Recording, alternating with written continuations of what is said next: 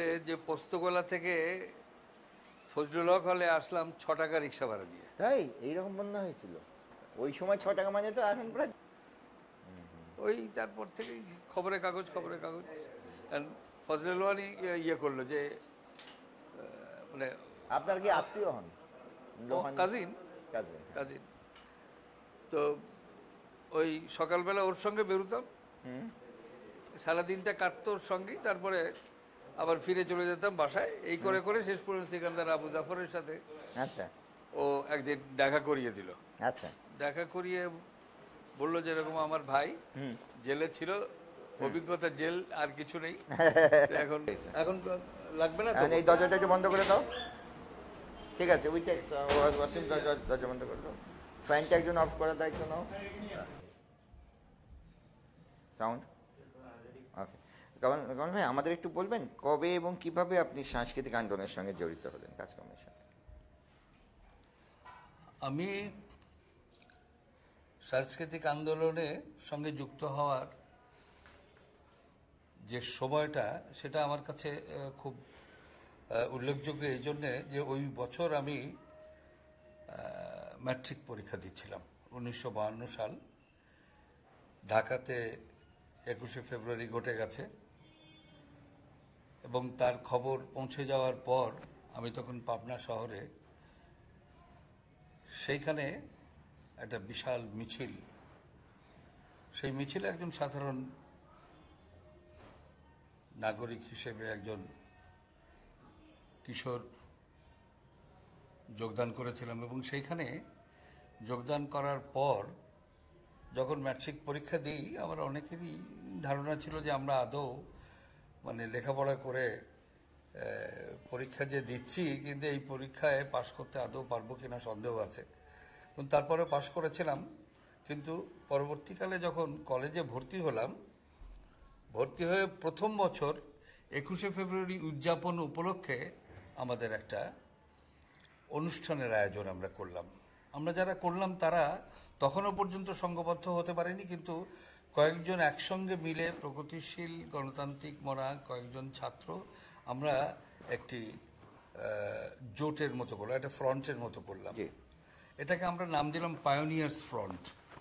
এবং এই pioneers front college সংসদের যে নির্বাচন হবে, এই নির্বাচনে প্রতিদ্বন্দ্বিতা করবে, এই ধরনের একটা সিদ্ধান্ত হলো।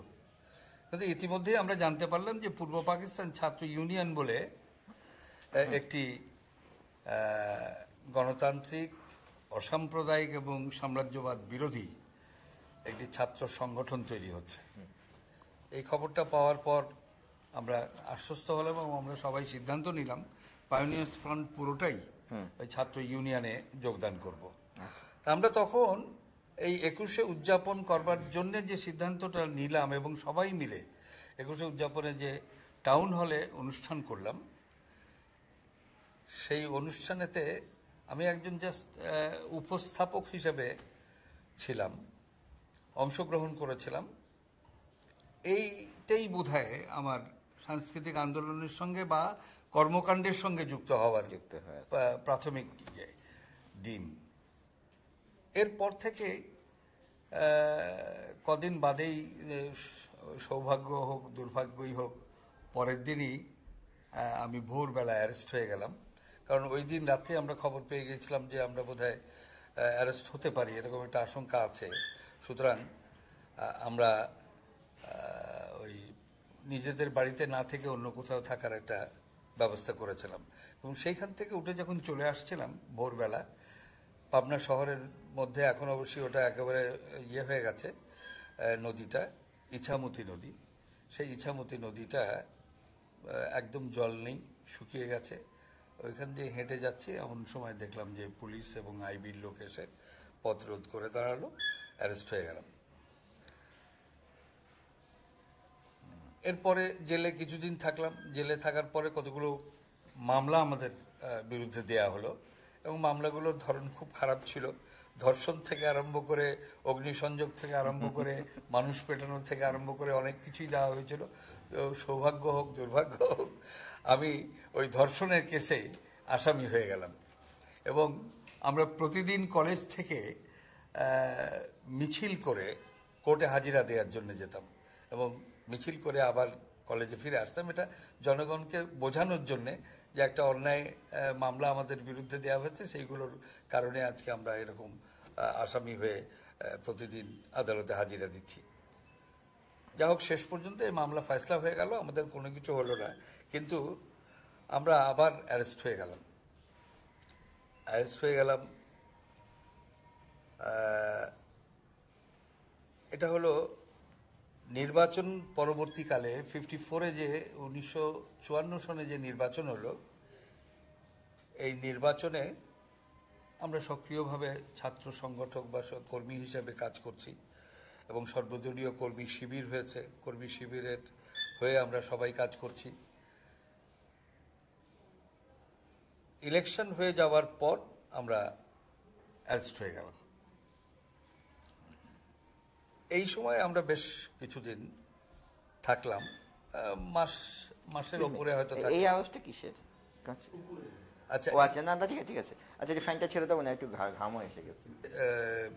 আবার নির্বাচনের পরে অ্যারেস্ট হয়ে গেলাম এবং এবারে অ্যারেস্ট হয়ে পাবনা জেলে আর থাকা হলো না। এবারে রাজশাহী সেন্ট্রাল জেলে আমাদের কিছুদিন পরে বদলি করে দিল।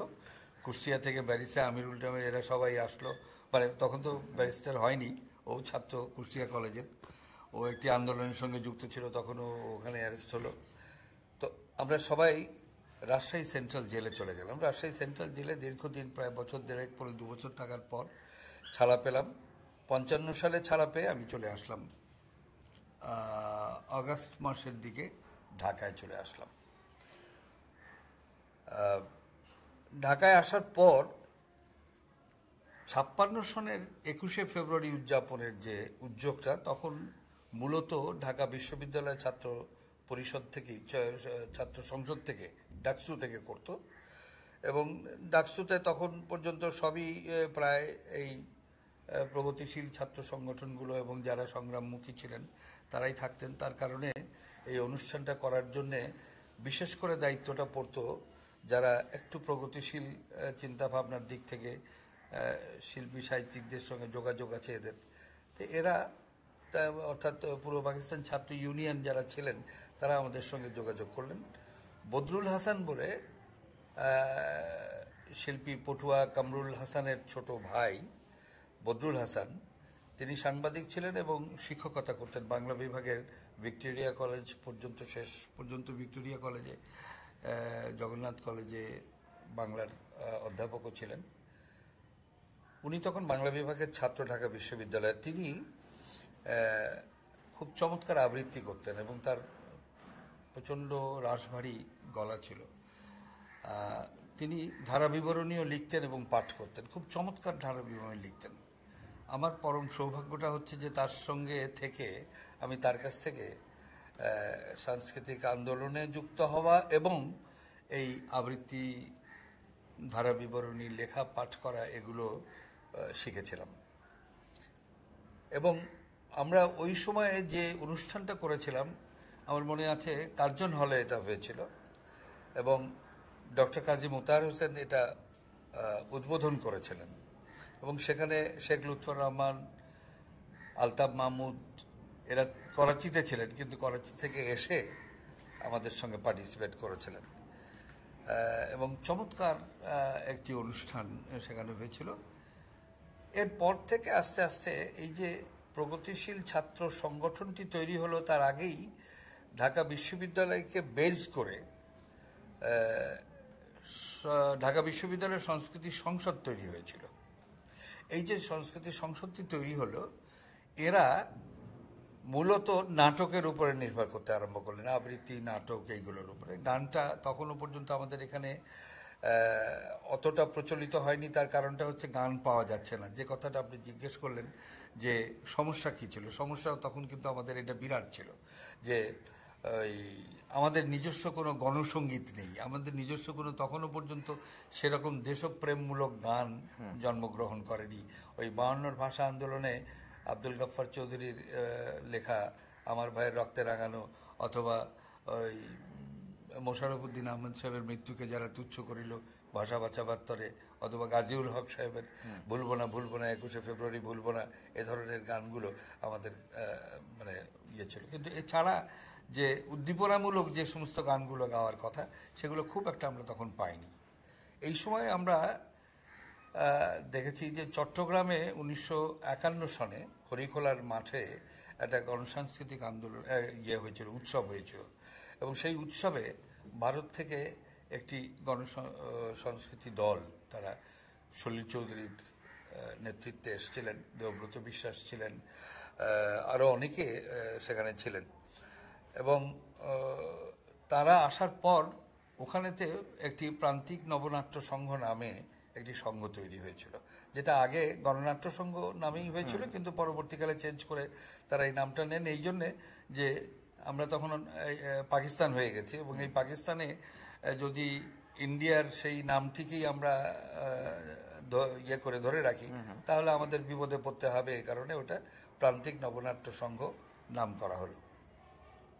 52 সালে কুমিল্লাতে একটি সাংস্কৃতিক উৎসব হলো, এবং সেই উৎসবটিও অসম্ভব রকমের সফল এবং গুরুত্বপূর্ণ ছিল, এবং সেখানে রমেশ শীল থেকে আরম্ভ করে চিটাগংয়ের যে প্রান্তিক নবনাট্যের যে দল তারাও অংশগ্রহণ করেছিলেন, ঢাকা থেকে অগ্রণী শিল্পী সংসদ গিয়েছিল, এবং সম্ভবত বরিশাল থেকে শিল্পী সংঘ বলে একটি দল তারাও পার্টিসিপেট করেছিলেন, আলতাফ মাহমুদ যার সঙ্গে জড়িত ছিলেন। এই কাজগুলোর মধ্যে আস্তে আস্তে কিন্তু কালচারাল মুভমেন্টের ইয়েটা দাঁড়া বাঁধতে আরম্ভ করলো, এবং এখানে বগুড়ার ওই যে আমি অগ্রণী শিল্পী সংসদের কথা বললাম, আমাদের বগুড়া গাজীউল হক সাহেবের ছোট ভাই নিজামুল হক, উনি গণসঙ্গীতের আমি বলবো পুরোধা পুরুষ প্রায় ছিলেন। তার কারণটা হচ্ছে তার আগে চট্টগ্রামে অচিন্ত চক্রবর্তী, হরিপ্রসন্ন পাল, গোপাল বিশ্বাস, চিদানন্দ দাশগুপ্ত এরা যারা ছিলেন, মলয় ঘোষ দস্তিদার এরা যারা ছিলেন, তারা কিন্তু ওই আগের যে ধারাবাহিকতা ওটাকে বজায় রাখার চেষ্টা করেছিলেন। কিন্তু সেই ক্ষেত্রে দেখা গেল যে নিজামুল হক একটা নতুন করে যেন একটা কি বলবো যে গণতান্ত্রিক এবং প্রগতিশীল একটি ধারা তৈরি হয়, তার জন্য উনি চেষ্টা করলেন, এবং সেখানে তিনি নাটোরের নওগাঁর মমিনুল হক ভুটি, ভুটি ভাই বলে আমরা ডাকতাম, মমিনুল হক ভুটি, নিজামুল হক এরা দুজনে একত্র হন, এবং এরপর নিজাম বিভিন্ন জায়গায় ঘুরে ঘুরে শিল্পী সংগ্রহ করেছেন, এবং এর মধ্যে হঠাৎ করেই বরিশালে গিয়ে তিনি আলতাফ মাহমুদের খোঁজটা পেলেন, এবং আলতাফ মাহমুদ তাদের সঙ্গে, এবং ওরা একটা ত্রয়ী হয়ে গেল। এই ত্রয়ী পরবর্তীকালে পূর্ব পাকিস্তান যুবলীগের তত্ত্বাবধানে, পূর্ব পাকিস্তান যুবলীগের সঙ্গে একটা গণসাংস্কৃতিক স্কোয়াড ছিল, এবং সেই স্কোয়াডের মূল কাজটা এরাই করতেন। এবং আমি আলতাফ মাহমুদকে দেখেছি 56-এ কিংবা 55-এর শেষ দিকে কারকুনবাড়ি লেনে একটা খোলা ময়দান ছিল, সেই ময়দানেতে গান গাইছিলেন সলিল চৌধুরীর ওই প্যারোডিটা, রবীন্দ্রনাথের ওই যে কৃষ্ণকলির প্যারোডিটা গাইছেন, এবং তিনি সাংঘাতিকভাবে মানুষকে মাত করে দিয়েছেন সেখানে। ভদ্রলোক যখন স্টেজ থেকে নামলাম দেখলাম হাফ শার্ট গায়ে, একটা ময়লা পায়জামা পরা, আর পায়ে আধা ক্ষয়ে যাওয়া একটা স্যান্ডেল, কালো চেহারা, অত্যন্ত সাপ চেহারা, গায়ের রংটা কালো, কোকড়া চুলগুলো। আলতাফ মাহমুদের সঙ্গে সেদিনই প্রথম যখন পরিচয় হলো তখন আমার কাছে মনে হলো যে এক অসাধারণ একটা স্নিগ্ধ গলার অধিকারী, অথচ বলিষ্ঠ, এবং গণসঙ্গীতের জন্য যে গানের একটা কি বলবো যে একটা ধাক্কা দরকার হয়, এই ধাক্কাটা ওনার মধ্যে গলার ভেতরে ওই জিনিসটা ছিল, মানুষকে আকর্ষণ করবার মতো একটা ক্ষমতা তার গলায় ছিল। এই যে নিজামুল হক, মবিনুল হক এবং আলতাফ মাহমুদ এরা আসলেন, এরা ওই আইপিটি এর কিছু পুরনো গান জোগাড় করলেন, জোগাড় করে ওইগুলো গাইতে আরম্ভ করলেন। এর মধ্যে আমাদের এখানে কিছু কিছু গান লেখা আরম্ভ হলো, যেগুলো খুব কি বলবো যে বাঙালিরা বাঘের জাত এই ধরনের শব্দগুলো দিয়ে ওই বাংলা ভাষার প্রতি আমাদের যে দাবি সেটা বোঝাবার চেষ্টা করছেন কবি। আনিসুল হক চৌধুরী বলে একজন ছিলেন, চিন্তাভাবনা খুব যে প্রগতিশীল ছিলেন তা নয়, কিন্তু দেশাত্মবোধ তার মধ্যে ছিল বলে এ ধরনের কিছু গান টান তখন লিখতেন। আব্দুল করিম সাহেব ছিলাম আব্বাসুদ্দিন আহমদ সাহেবের ছোট ভাই আব্দুল করিম। ওকে একদিন লুৎফর ভাই বললেন যে আপনি আল্লাহ মেঘ দে কাপড় দে ছায়া দে রে তুই, আল্লাহ মেঘ দে ছায়া দে বাঁচতে দে রে তুই, এরকম বোধ হয় গানটা। তো এই গানটা উনি বললেন এটা প্যারোডি করার জন্য। ইনি করিম ভাই প্যারোডি করলেন, সেটা করলেন এইভাবে, আল্লাহ ভাত দে কাপড় দে বাঁচতে দে রে তুই। আচ্ছা আচ্ছা। তখন এটাই কিন্তু আমাদের কাছে তো মানে সাংঘাতিকভাবে মানে আকর্ষণীয় এবং উদ্দীপক গান বলে মনে হচ্ছে। অবশ্যই এটাতে একটা ইয়েও আছে, ছোট্ট কাহিনী আছে যে লুৎফর ভাই যখন এই গানটি গাইছিলেন তখন আব্বাসুদ্দিন আহমদ ভীষণভাবে খেপে গিয়েছিলেন, কারণ তার এত চমৎকার একটি গানকে এভাবে প্যারোডি করা এটা তিনি করতে পারতেন না। কারণ আব্বাসুদ্দিন সাহেব তো মুসলিম লীগ মনা মানুষ ছিলেন, পারিবারিকভাবে এবং ব্যক্তিগতভাবে উনি এটাই বিশ্বাস করতেন। তো যাই হোক, এইসব গানগুলো তখন আসলো। এরপরে আমরা কিছু গান জোগাড় করলাম আইপিটি এর কাছ থেকে। যেমন আমি যখন আলতা মাহমুদ, শেখ লুৎফর রহমান সবাই যখন ঢাকাতে এলেন, আব্দুল লতিফ এলেন, আব্দুল লতিফের সেই ওরা আমার মুখের ভাষা কায়দা নিতে চায় খুব বিখ্যাত হলো। আপনার ওই বাগেরহাটের একটি মানে তেল বিক্রি করা সাধারণ মানুষ, অশিক্ষিত মানুষ, হাটে বাজারে যে গান করে শামসুদ্দিন আহমদ, সে লিখলো রাষ্ট্রভাষা আন্দোলনও করিলি বাঙালি ঢাকা শহর রক্তে রাঙাইলি, যেটা আমরা অনেকে জানি যেটা আব্দুল লতিফের গাওয়া এবং আলতাফের সুর দেওয়া, কিন্তু আলতাফেরও সুর দেওয়া নয় এবং লতিফ ভাইয়েরও মানে সুর দেওয়া নয়, লেখা নয়। শামসুদ্দিন সাহেব লিখেছিলেন নিজের তাগিদে, এবং ওই গানটা আমরা পেয়েছিলাম আবু বকর সিদ্দিকের মাধ্যমে, কবি আবু বকর সিদ্দিকের মাধ্যমে। কারণ এই 60-এর দশকে যখন উত্তাল হয়ে উঠল পাকিস্তানি শাসনের বিরুদ্ধে সমগ্র মানে ছাত্র এবং জনগণের যে আন্দোলন, সেটা তখন কিন্তু আমরা অনেক গান পেতে আরম্ভ করলাম এরকমভাবে। আমি বিচারপতি তোমার বিচার করবে যারা আজ জেগেছে সেই জনতা, এই গানটা পেলাম একজন কৃষক কমরেডের কাছ থেকে। একেবারে মৃত্যুশয্যায় শায়িত একজন কৃষক কমরেড, যিনি 1950 সালে রাজশাহী সেন্ট্রাল জেলে খাপড়া ওয়ার্ডে খালি হাতে লড়াই করেছিলেন পুলিশের সঙ্গে এবং ভীষণভাবে আহত হয়ে সারা জীবনভর যক্ষ্মায় ভুগেছেন এবং বিনা চিকিৎসায় পরবর্তীকালে মারা গেছেন। তিনি মৃত্যুশয্যায় শুয়ে বলছেন যে কমরেড এত গান করেন, আপনারা কি এই গানটা গাইতে পারেন না, বিচারপতি তোমার বিচার করবে যারা? আমরা তো জানি না, তো আপনি যদি বলেন। আমি যতটা পারি আমি বলতে পারি। অশিক্ষিত, কোনো শিক্ষা তার ছিল না, শুধু চাষাবাদ করে যিনি কাজ করতেন এবং আন্দোলনের সঙ্গে যুক্ত হয়েছিলেন, তিনি পুরো গানটা আমাকে বলে দিলেন, আমি ওটা লিখে নিলাম। নিয়ে এসে উনি যে সুরের ধাঁচটা দিয়েছিলেন সেটাই আমি আলতা মাহমুদের কাছে দিলাম। আলতা মাহমুদ আর সুখেন্দু চক্রবর্তী দুজন এক জায়গায় বসে ওয়ারির একটি বাড়িতে ওই গানটা তৈরি হলো। পূর্ব ঢাকা বিশ্ববিদ্যালয় সংস্কৃতি সংসদের একটি অনুষ্ঠানে এই গানটি গাওয়া হবে, সেই জন্যে ওটা তৈরি করা হলো। এবং সুরটি দেখা গেল মোটামুটিভাবে প্রচলিত যে সুর আছে তার সাথে মিলে গেল, এবং আমরা কিন্তু সেই সুরটাই গাই যেটা আলতা মাহমুদ করে গেছে, ওই সুরটাই আমরা গাই। কিন্তু আসলে এটার সুরকার হচ্ছে সলিল চৌধুরী। যেমন মানবনায় বন্ধনে মানবনায় শৃঙ্খলে মুক্ত মানুষের স্বাধীনতা অধিকার খর্ব করে তার ঘৃণ্য কৌশলে, এই গানটি সলিল চৌধুরীর লেখা। শেখ লুৎফর রহমান সাহেব তো আমাদের দেশে সবচেয়ে বেশি গণসঙ্গীতের সুর করেছেন। তো যখন 1958 সনে সামরিক শাসন হলো, আইয়ুব খানের শাসন, সেই সময় উনি বললেন যে একটা গান এনে দে, এর বিরুদ্ধে কিছু করা গান একটা লিখে কেউ দিতে পারে নাকি দেখ। আমি কয়েকদিন পরে ওই গানটা নিয়ে গেলাম, নিয়ে গিয়ে লুৎফর ভাইকে দিলাম, দেওয়ার পরে পড়ে শোনালাম। শোনার পরে উনি খুব খুশি হলেন, কার লেখারে? তার মধ্যে লেখা দিয়ে কি দরকার, আপনি সুর করেন না, গানটা যদি ভালো লেগে থাকে সুর করেন। তো উনি মনে করলেন যে তাহলে বোধহয় এর মধ্যে আমার কোনো হাত টাত আছে। আমি বললাম যে হ্যাঁ এটা আমার লেখা, আপনি গান,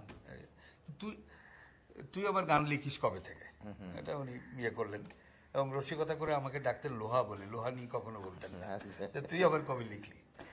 তা আমি গানটা ওনাকে দিলাম এবং পরে যখন গাওয়া হলো সংস্কৃতি সংসদের এই বাংলা একাডেমির ময়দানেতে, খোলা ময়দানে সংস্কৃতি সংসদের প্রতি বছরের অনুষ্ঠান হতো, সেই জায়গায় এটা গাওয়া হলো এবং গাওয়ার পরে আমি বললাম যে এটা সলিল চৌধুরীর গান।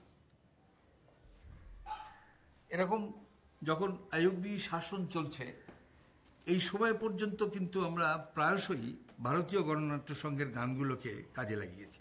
দিতাং দিতাং বলে, তারপরে ঢেউ উঠছে কারাট উঠছে, তারপরে হিন্দি গানগুলো হয়েছে, যেমন ইসবার লড়াই লড়নে वाला बच के न जाने पाएगा, जो चाल चलेगी हिटलर की वो हिटलर की तरह मिट जाएगा, এই গানগুলো, বা দেশ हमारा धरती अपना हम धरती के लाल, नया संसार बसाएंगे नया इंसान बनाएंगे।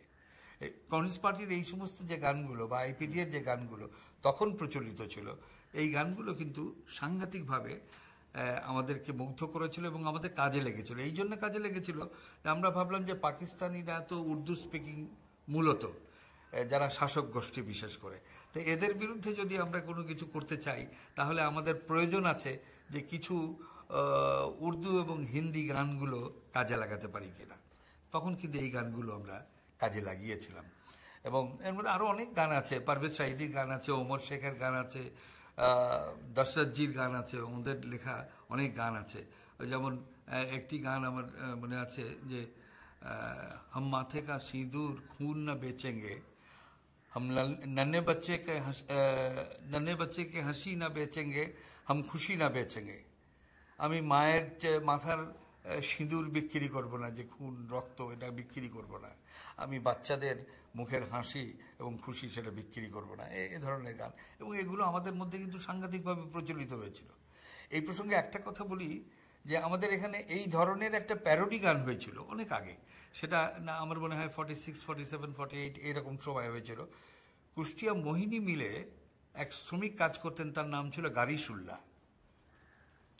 তিনি ওই সময় প্রচলিত একটি হিন্দি ছবি ছিল খুব জনপ্রিয়, পান্না বোধহয় ছবিটার নাম ছিল, এবং পান্না ছবিতে খুব নাম করা একটি জনপ্রিয় গান ছিল এরকম, ও চলে नहीं जाना जिया भर माँ के, আঁখিয়া মিলাকে জিয়া ভর মাকে চলে नहीं जाना।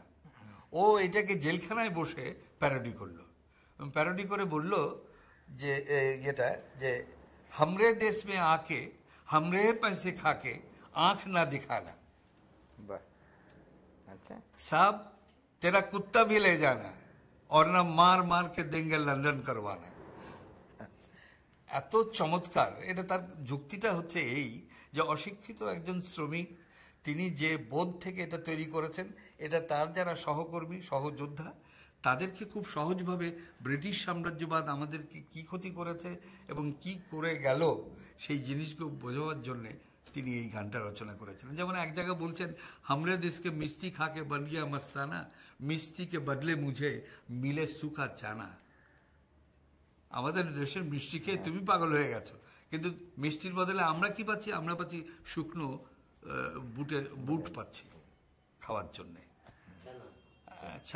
চানা পাচ্ছি না।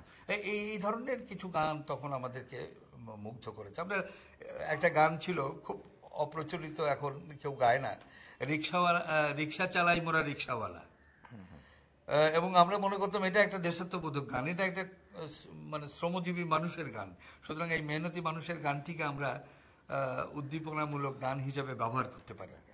তো এই গানটাও আমরা বহু জায়গায় গিয়েছি। বাঙালি সংস্কৃতির মধ্যে আসলে মানে কি শক্তি ছিল যে পাকিস্তানি এস্টাবলিশমেন্ট বারবার এটাকে ধ্বংস করার চেষ্টা করছে? কেন বাঙালির সংস্কৃতি বারবার টার্গেট হয়েছে বলুন তো? একটা জিনিস মোকাবেলা আমি একটা বুঝি, যেটা আমার কাছে মনে হয়েছে, মানে সাংস্কৃতিক জগতের সঙ্গে সবসময় রাজপথে থাকার সৌভাগ্য আমার হয়েছে, যে কারণে বুঝতে পারি যে এই শাসক শ্রেণী বা যারা স্বৈর শাসনের পক্ষে ছিলেন তারা সবসময় কেন এই জিনিসটার উদ্ভবটাকে মানে করতে পারতেন না, সহ্য করতে পারতেন না।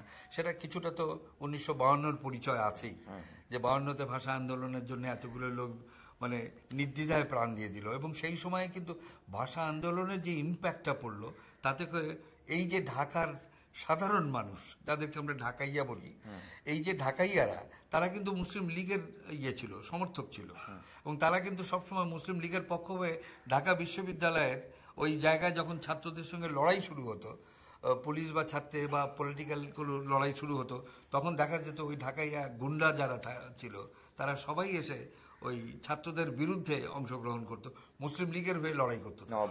কিন্তু 52-র পরবর্তীকালে জিনিসটা যেন মানে পাল্টে গেল। এই লোকগুলো সমস্ত এসে দেখলো জারি এই নিরপরাধ ছেলেগুলোকে, নিষ্পাপ ছেলেগুলোকে এভাবে গুলি করে মেরেছে, সুতরাং তারা এই রেজিমের সঙ্গে থাকতে পারে না বলে তারা এর বিরুদ্ধে চলে গেল, তাৎক্ষণিকভাবে বিরুদ্ধে চলে গেল। যার জন্য 22-23 ফেব্রুয়ারি 1952-তে যে ধর্মঘট হয়েছিল, যে হরতাল হয়েছিল সারা দেশে, অসাধারণ। এবং আজ পর্যন্ত আমার মনে হয় যে এ ধরনের হরতাল আমরা দেখিনি। আমার এই এত দীর্ঘ বছরে, ঢাকা শহরেই প্রায় 50 বছরের উপরে হয়ে গেল, কিন্তু আমি এরকম হরতাল দেখিনি। সমস্ত দোকানপাট থেকে আরম্ভ করে, সরকারি অফিস থেকে আরম্ভ করে, প্রত্যেকটি যানবাহন, অফিস, আদালত সব বন্ধ ছিল, আদালত পর্যন্ত বন্ধ ছিল। এটা অসাধারণ ব্যাপার। এই যে একটা পরিবর্তন এনে দিল মানুষের মধ্যে, আমার মনে হয় যে ওই যে জাতীয়তাবাদের উন্মেষ ঘটলো আমাদের, সেইটাই আস্তে আস্তে দাঁড়া মারতে আরম্ভ করলো। 52 পেরিয়ে 54 নির্বাচন, 54 নির্বাচনের পর 58 যখন সামরিক শাসন চাপিয়ে দেওয়া হলো আমাদের, তখন এই সামরিক শাসনের বিরুদ্ধে ছাত্রদের দুঃসাহসী যে 62-র আন্দোলন। এবং আমার তো মনে আছে ওই দিনের কথা, যে আমি 2-1 ছাত্রের ইয়েদের কথা এখনো মনে আছে, যেমন ইয়ে ছিল, আচ্ছা একটু গ্যাপ রাত, তখন তো আমরা হোটেল ইন্টারকন্টিনেন্টাল ইয়েতে থাকি, পূর্বানীতে থাকি। কোথায় পাবো ওই কোন মৌলভী সাহেবকে আমি ডাকবো, সে কি রাজাকার না কি তা তো জানি না। মহা বিপদে পড়ে গেলাম। হলো কোন রকম করে একটা স্টক থেকে বার করা হলো, একজন মুক্তিযোদ্ধার শ্বশুর, তার গলা আছে, আচ্ছা ঠিক আছে ওটা গেল। ত্রিপিটক পড়াবো কাকে দিয়ে? বিশুদ্ধানন্দ মহাতর তো পাকিস্তানের পক্ষে হেলিকপ্টার নিয়ে ঘুরে বেরিয়েছে, তা এখন ইয়ে করবো কি করে, এটা কাকে দিয়ে পড়াই? তখন এই দেবপ্রিয় বড়ুয়াকে বললাম যে তুমি হেল্প করো আমাদেরকে। ও তখন দিল জ্যোতিপাল মহাতেরোকে। বিলিভ মি, ও বোমা মারলে মুখ দিয়ে শব্দ বেরোয় না, এক্স্যাক্টলি তাই, তার এক্সাম্পল একেবারে। শেষ পর্যন্ত তাকে দিয়েই কোন রকম করে করিয়ে টরিয়ে এডিট করে সেটা দিয়ে আমি এবং আশফাক, আমরা দুজনে বোধহয় রাত্রে মানে 1টা-1:30টার দিকে হোটেলে ফিরলাম, কারণ পরের দিন না শুনলে তো খেপে যাবে। কি অবস্থা। তা শুরু করি তাহলে। হ্যাঁ চেঞ্জ করে দাও, চেঞ্জ করে দাও, বলো কেন ফাইন টন করে সরোয়ার দাও।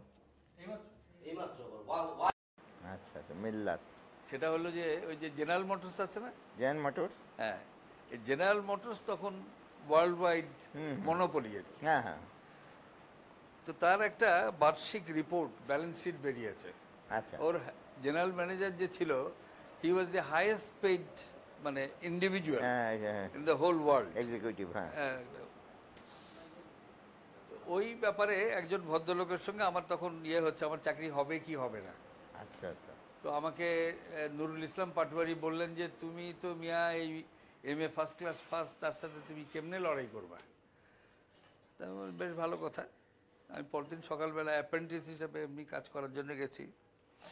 হাসানুজ্জামান খান আমাদের একজন সিনিয়র জার্নালিস্ট, এই হেনাদির সঙ্গে একসঙ্গে অ্যারেস্ট হয়েছিলেন।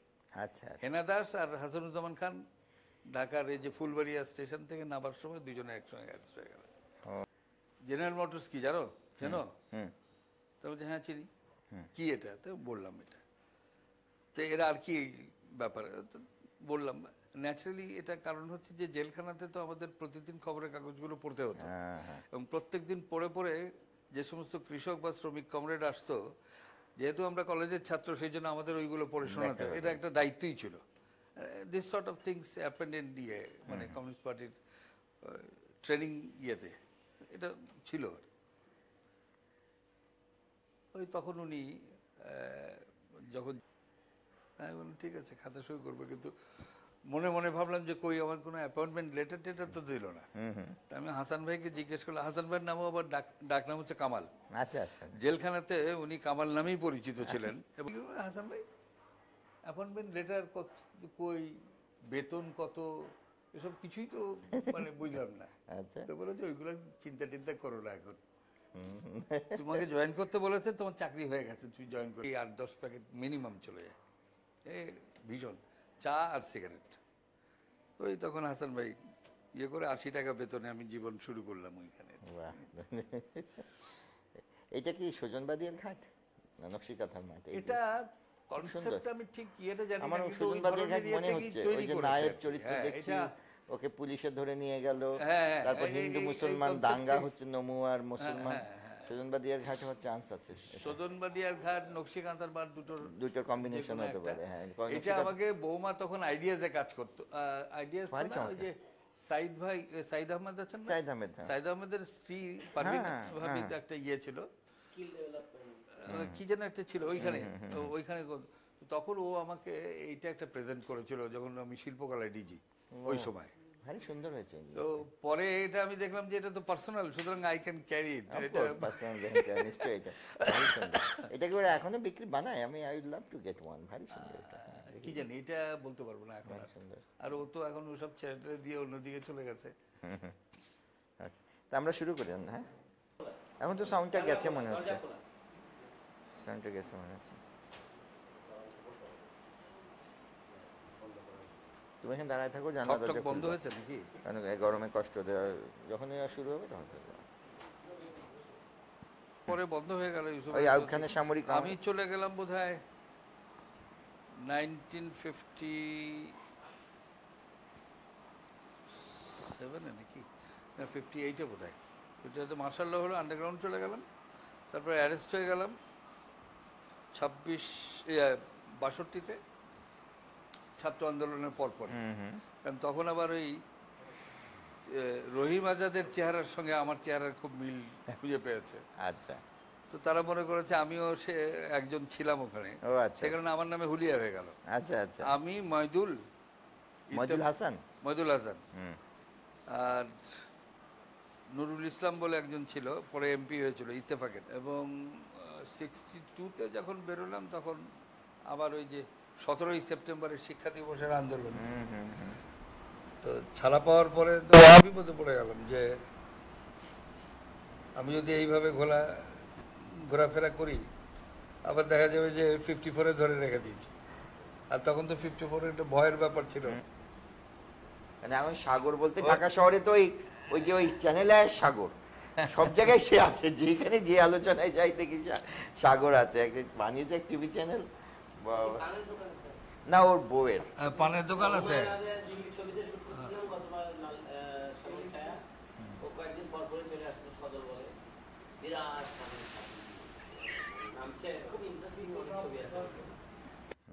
কামাল ভাই, এই 1 মার্চ থেকে 25শে মার্চ 71 সাল, ওই সময় কি করলেন আপনার, বা কিরকম অনুভূতি হলো, কি হলো বলেন তো একটু। তানভীর, কতকগুলো জিনিস আমাদের মানে একটা জায়গায় নিয়ে এসেছিল। সেটা হচ্ছে যে ক্রমশ একটা ক্ষোভ, একটা অসন্তোষ বাঙালি যারা নাগরিক ছিলেন তখন পূর্ব বাংলায়, তাদের মধ্যে তৈরি হয়েছিল, জমে উঠেছিল। এবং এটার কারণটা আগে যে মুভমেন্টগুলো হয়েছে 62 বা 67, 68, 69-এ গণ অভ্যুত্থান, তারপরে 70-এ যখন নির্বাচন হলো, এবং সবচেয়ে বড় যে ক্ষতিটা আমাদের তখন হয়েছিল যে এটা ঘূর্ণিঝড় হয়েছিল, যে ঘূর্ণিঝড়ে হাজার হাজার মানুষ মারা গেছে। কিন্তু দুর্ভাগ্যজনক ঘটনাটা হচ্ছে যে পাকিস্তানি শাসকেরা তো নয়ই, পূর্ব বাংলা থেকে যারা প্রতিনিধিত্ব করার জন্য পশ্চিম পাকিস্তানে কেন্দ্রীয় সরকারের মন্ত্রী হয়েছিলেন, তারা পর্যন্ত আসবার মতো সাধারণ ইয়েটাও দেখাননি, যে একটা মানুষের প্রতি মমত্ব বোধ দেখানো, এটা দেখাননি। ওইগুলো কিন্তু আমাদের মনের মধ্যে সাংঘাতিকভাবে ভীষণভাবে এগুলো ইয়ে হয়েছিল। এবং যখন এই যে নির্বাচনে বিপুলভাবে আওয়ামী লীগ বিজয়ী হওয়ার পরেও, এবং প্রেসিডেন্ট ইয়াহিয়া বলল যে ভাবি প্রধানমন্ত্রী পাকিস্তানের শেখ মুজিবুর রহমান, এই অ্যানাউন্সমেন্ট দেওয়ার পরেও যখন ওই পাঞ্জাবি ক্লিকের হাতে যখন ওরা পড়ল এবং রাজনীতিটা ওইখানে যখন জটবদ্ধ হয়ে গেল, তখন তারা সাবমিট করলো ওদের কাছে এবং ভুট্টো যা বলল সেই অনুযায়ী তারা করতে আরম্ভ করলো। এবং ওই যে পার্লামেন্ট বৈঠক ডেকেছিল ঢাকায়, সেটাকে তারা বাতিল করে দিল এবং বাতিল করে দেওয়ার সঙ্গে সঙ্গে একটা সাংঘাতিক রকমের রিয়াকশন হলো। আমার মনে আছে ঢাকা স্টেডিয়ামে তখন নিউজিল্যান্ডের সঙ্গে পাকিস্তানের খেলা হচ্ছিল, সেই খেলা পর্যন্ত মানে ভেঙে গেল। সমস্ত মানুষ বিক্ষোভে ফেটে পড়েছে এবং রাস্তা দখল করে নিয়েছে, ভীষণভাবে প্রতিবাদ করতে আরম্ভ করেছে এগুলোর। এই সময় আমাদের যে রাজনৈতিক বা সাংস্কৃতিক আন্দোলনের সঙ্গে যুক্ত যে সমস্ত ব্যক্তি এবং সংগঠন, তারাও কিন্তু সবাই সত্যিকার অর্থে তারা তৈরি হয়ে গেছে। তারা ভাবছে যে এই দুঃশাসন থেকে মুক্তি পেতে হলে একটা চূড়ান্ত লড়াই করতে হবে এবং যে লড়াইটা করার জন্যে আমরা দীর্ঘদিন থেকে নানাভাবে এই স্বাধিকার, স্বায়ত্তশাসন, নানান কথার মধ্যে দিয়ে প্রকাশ করার চেষ্টা করেছি, সেই জিনিসটা কোনো ক্রমেই গ্রহণযোগ্য হচ্ছে না। এবং দেখা যাচ্ছে যে সারা পাকিস্তানের জাতীয় নির্বাচনে 2/3 মানে ভোট পেয়েও আওয়ামী লীগ তখন ক্ষমতায় আসতে পারছে না। পূর্ব পাকিস্তানের কথা তো বাদই দিলাম, পূর্ব পাকিস্তান পরিষদে তো শতভাগই আওয়ামী লীগের ছিল। এটা তখন আওয়ামী লীগ বলে কোনো কথা ছিল না, এটা কিন্তু টোটালি জনসাধারণের ব্যাপার হয়ে গেছে। সাধারণ মানুষ ভাবছে যে তাদের যে অধিকার সেটাকে খর্ব করা হচ্ছে এবং এই অধিকারের নেতা তখন মনে করা হচ্ছে শেখ মুজিবুর রহমানকে, অবিসংবাদিত নেতা সে তখন। এবং সেইখানে যখন এই অসহযোগ এবং এই যে গোলটেবিল বৈঠকের যে ছুতাটা বের করা হলো, এটাই আমাদের মধ্যে একটা সন্দেহের উদ্রেক করেছিল। আমরা কিন্তু কেউ কেউ এটা প্রকাশও করেছিলাম।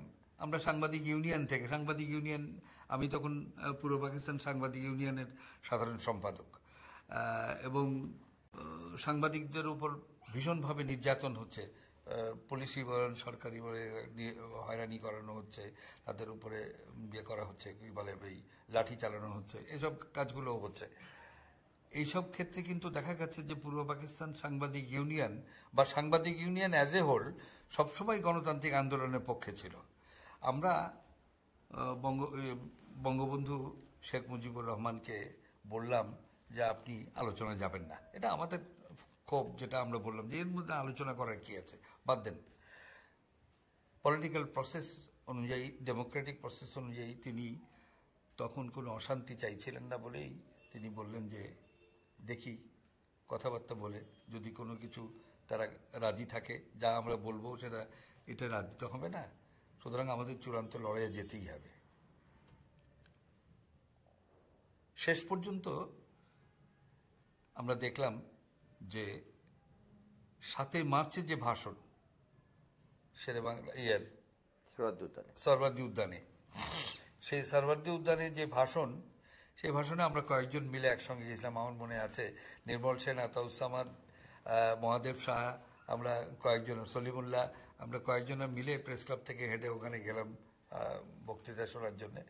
যাই হোক, বক্তৃতা তো উনি দিলেন এবং সে বক্তৃতা আমরা সবাই জানি কি দিয়েছিলেন। এই বক্তৃতার পরে আমাদের মধ্যে যে এটা দেখা দিল সেটা হলো যে এখন আর কোনো উপায় নেই, আমাদেরকে চূড়ান্ত লড়াইয়ে নামতে হবে। তখন সংগঠন, এই যে বিক্ষুব্ধ শিল্পী সমাজ নামে একটি সংগঠন গড়ে উঠল, সমস্ত কালচারাল অর্গানাইজেশন মিলে, যারা বাংলা একাডেমি, শহীদ মিনার, এই সমস্ত জায়গায় প্রতিবাদী গানগুলো গাইতে আরম্ভ করলো। এই প্রতিবাদী গানগুলোর মধ্যে আসলো, আমি যেটা আগে ভুলে গেছি বলতে, যেটা যে আইয়ুব খানের যে নির্বাচন হয়েছিল মৌলিক গণতন্ত্রের নির্বাচন, সেই নির্বাচনের সম্মিলিত বিরোধী দল অর্থাৎ কম্বাইন্ড অপোজিশন পার্টিজ, তার প্রার্থী ছিলেন ফাতেমা জিন্না। এই মিস জিন্না সমস্ত পূর্ব বাংলা তখন চষে বেরিয়েছেন, মৌলানা ভাসানী, শেখ মুজিবুর রহমান, আতাউর রহমান খান, নুরুল আমিন, বিভিন্ন লোকজন এদের সঙ্গে। কিন্তু দেখা গেল যে নির্বাচনে, মৌলিক গণতন্ত্রীদের নির্বাচনে উনি হেরে গেলেন এবং হেরে যাবেন এটাই আমরা ভাবছিলাম। কিন্তু তবুও আশা করেছিলাম যে এই মৌলিক গণতন্ত্রীরা হয়তো বা পরবর্তীকালে তাদের একটা সদ্বুদ্ধির উদয় হবে এবং তারা ফাতেমা জিন্নাকেই ভোট দেবে এই স্বৈরাচারের বিরুদ্ধে, এখন আয়োগের বিরুদ্ধে। হলো না। আমরা তখন ভীষণভাবে, আমার মনে আছে আমি তখন পল্টন ময়দানে দাঁড়িয়ে বক্তৃতা করছি এবং আমরা আশা করছি যে এই মুহূর্তে আমরা খবর পেয়ে যাব যে আমাদের ক্যান্ডিডেট জিতে গেছে। দের মধ্যে খবর আসলো আইয়ুব খান জিতে গেছে এবং আইয়ুব খান জিতে গেছে এই কথাটা শোনার পরে আমাদের মধ্যে ভীষণ রকমের মানসিক একটা ধাক্কা খেলাম, আমরা হোঁচট খেলাম এবং হোঁচটের পর সবাই বাড়ি ফিরে গেলাম। কোনো রকমের আর শব্দ করার মতো অবস্থা রইল না। কয়েকদিনের মধ্যে দৈনিক ইত্তেফাকের পাতায়, একটি এডিটোরিয়ালের পাতায় একটি কবিতা বেরোলো সিকান্দার আবু জাফরের। তিনি লিখলেন, জনতার সংগ্রাম চলবেই, আমাদের সংগ্রাম চলবেই। এই অসাধারণ গানটি এটা হচ্ছে নাকি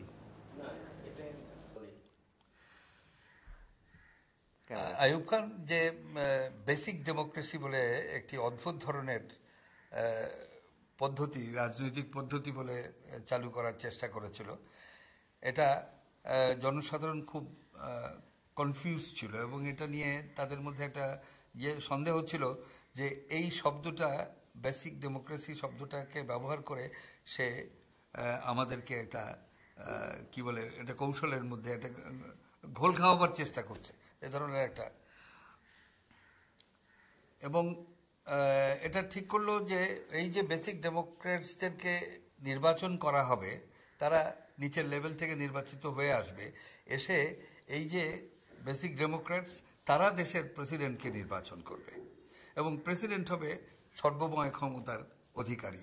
সে তার নিজের খুশি মতো মন্ত্রিসভা তৈরি করবে এবং তার শাসন ব্যবস্থা কায়েম রাখার জন্য যা কিছু দরকার সেটা করতে পারবে।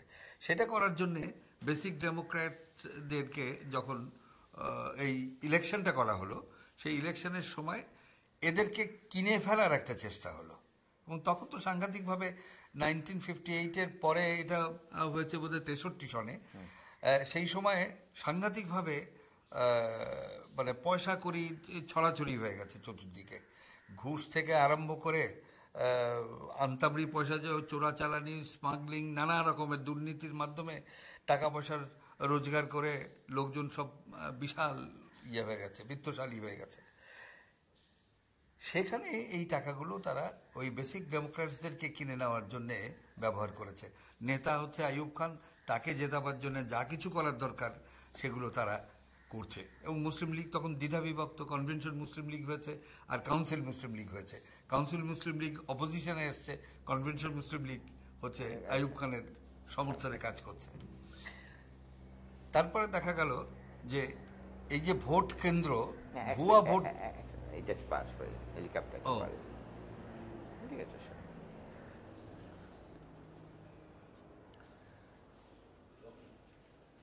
এই যে ভুয়া ভোট দেওয়ার পদ্ধতি, আমার মনে হয় আগে যেমন ছিল, মাঝখানে মনে করা হয়েছিল যে সামরিক শাসক এত জবরদস্ত মানুষ, এইসব ভুয়া টুয়ার মধ্যে যাবেন না, কিন্তু দেখা গেল ভুয়ার ভেতরে ঢুকে পড়লেন এবং বোরখা পরিয়ে মাঝরাত থেকে মহিলাদেরকে পর্যন্ত ভোট কেন্দ্রের সামনে দাঁড় করিয়ে রেখে দিয়েছে এবং তারা সবাই গিয়ে ওই ভুয়া ভোট দিয়ে এসছে বোরখা পরিহিত অবস্থায়। এক একজন একটা দুটো নয়, অন্ততপক্ষে 20টা 25টা 30টা করে ভোট দিয়েছে এবং সেখানে তাদের দাপটের জন্য, মিলিটারি শাসনের যে ভয়, সেই ভয়ের কারণে অন্যরা তার প্রতিবাদ করেনি এ ধরনের। এবং যার কারণে এই যে বেসিক ডেমোক্র্যাটসরা নির্বাচিত হয়েছে, তখন আমরা মনে করলাম যে হতে পারে যে আইয়ুব খান যাদেরকে কিনে নিয়েছে তারা আইয়ুব খানকে ছাড়া অন্য কাউকে ভোট দেবে না। তারপরেও দেশে যে গণজাগরণ ছিল, যে মানে কম্বাইন্ড অপোজিশন পার্টিজ যেখানে যেখানে এই নির্বাচনী সভা করেছে, এত লোকের সমাবেশ হয়েছে, স্বতঃস্ফূর্ত সমাবেশ। সেই সময়কার খবরের কাগজগুলো খুললে দেখতে পাবেন যে ব্যানার হেডলাইন আছে বিশাল বিশাল আকারে। আমার মনে আছে ময়মনসিংহের সে ইয়ের কথা, আমার সংবাদে হেডিং হয়েছিল, গারো পাহাড়ের ঘুম ভাঙে। এই যে গারো পাহাড়ের নিচে মানুষের ঢল নেমেছিল, সেগুলো দেখে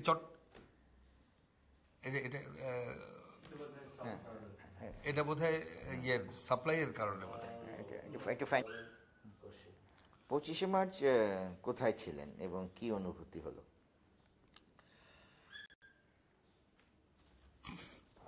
25শে মার্চে আমি ঢাকাতে ছিলাম এবং সংবাদপত্র অফিসে, তখন দৈনিক পূর্বদেশে চাকরি করতাম। 25শে মার্চে আমাদের সব কাজকর্ম হয়ে গেছে, হঠাৎ করে মনে হলো যেন চতুর্দিক থেকে গুলিগালার আওয়াজ হচ্ছে। এগুলো শোনার পরে আপনারা আগে ধারণা করতে পারেননি যে আজকে কিছু হতে পারে? আগে আমরা ধারণা করিনি। আমাদের একজন বন্ধু পশ্চিম পাকিস্তানে, একটু বেশি যাচ্ছে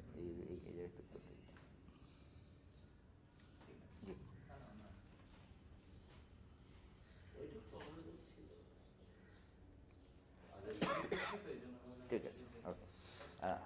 আগে একটু বোঝা যায়নি যে আজকেই অ্যাটাক হবে নাকি ওরকম ভাবে? এটা আমাদের একজন পশ্চিম পাকিস্তানি বন্ধু, সাংবাদিক, খুব নাম করা, তখন ইউপিআই এর করেসপন্ডেন্ট ছিলেন এবং পাকিস্তান ফেডারেল সাংবাদিক ইউনিয়নের প্রেসিডেন্ট ছিলেন, আসরার আহমেদ। ও অবজারভার হাউসে এসেছিল কেজি মুস্তফা, মুসা ভাই এদের সঙ্গে কথাবার্তা বলার জন্যে। সেই সময় আমাদের সাথে জাস্ট যেটুকু কথা হচ্ছে, সে কুরবানিতে গিয়ে রাত কাটাবে। তো তার আগে বললো যে ভাই, আমি মনে হচ্ছে যেন কেমন আজকের রাতটা কাটাতে পারলে হয়। তার একটা হাঞ্চ ছিল যে আজকে কিছু একটা ঘটে যাবে, এরকম একটা মনে করছে।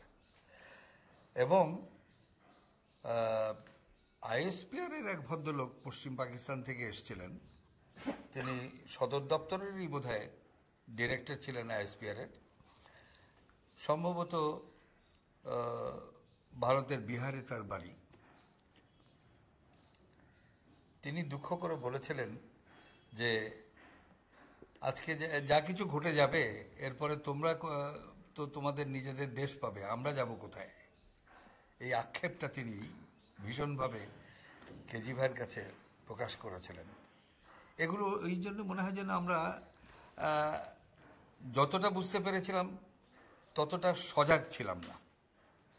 কিন্তু এরকম যে একটা ঘটনা ঘটবে এটা ভাবার মতো অবস্থা তখনও আমাদের হয় নাই। এবং যখন ওই রাত্রেবেলায় এই ধরনের গোলাগুলির আওয়াজগুলো শোনা গেল, তখন কিন্তু বোঝা গেল যে মানুষ সাংঘাতিকভাবে সজাগ এবং ভীষণভাবে মারমুখী হয়ে এই যে রাস্তায় রাস্তায় ব্যারিকেড তৈরি করা, স্লোগান দেয়া, বাংলাদেশের পতাকা উত্তোলন করা এবং এটাকে ফাইট ব্যাক করার জন্য যে নানা রকম কায়দা কৌশল বার করা, এগুলো তারা করে গেছেন। এবং আমরা যারা খবরের কাগজে ছিলাম তারা তো তখন কিভাবে কাগজ বের করবো, ওই দিনে তো আর কাগজ বের করা যাবে না, এরকম অবস্থা হয়ে গেল। এবং খবরের কাগজগুলো ওদের টার্গেট হয়ে গেল। এবং দৈনিক বাংলা, যেটা দৈনিক পাকিস্তান ছিল, এবং অবজারভার, এর দুই পাশের মাঝখানটাতে হচ্ছে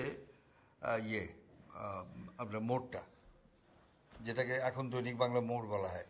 ওই মোড়টায় ওখানে কামান টামানের এসে গেল, ট্যাঙ্ক এসে গেল,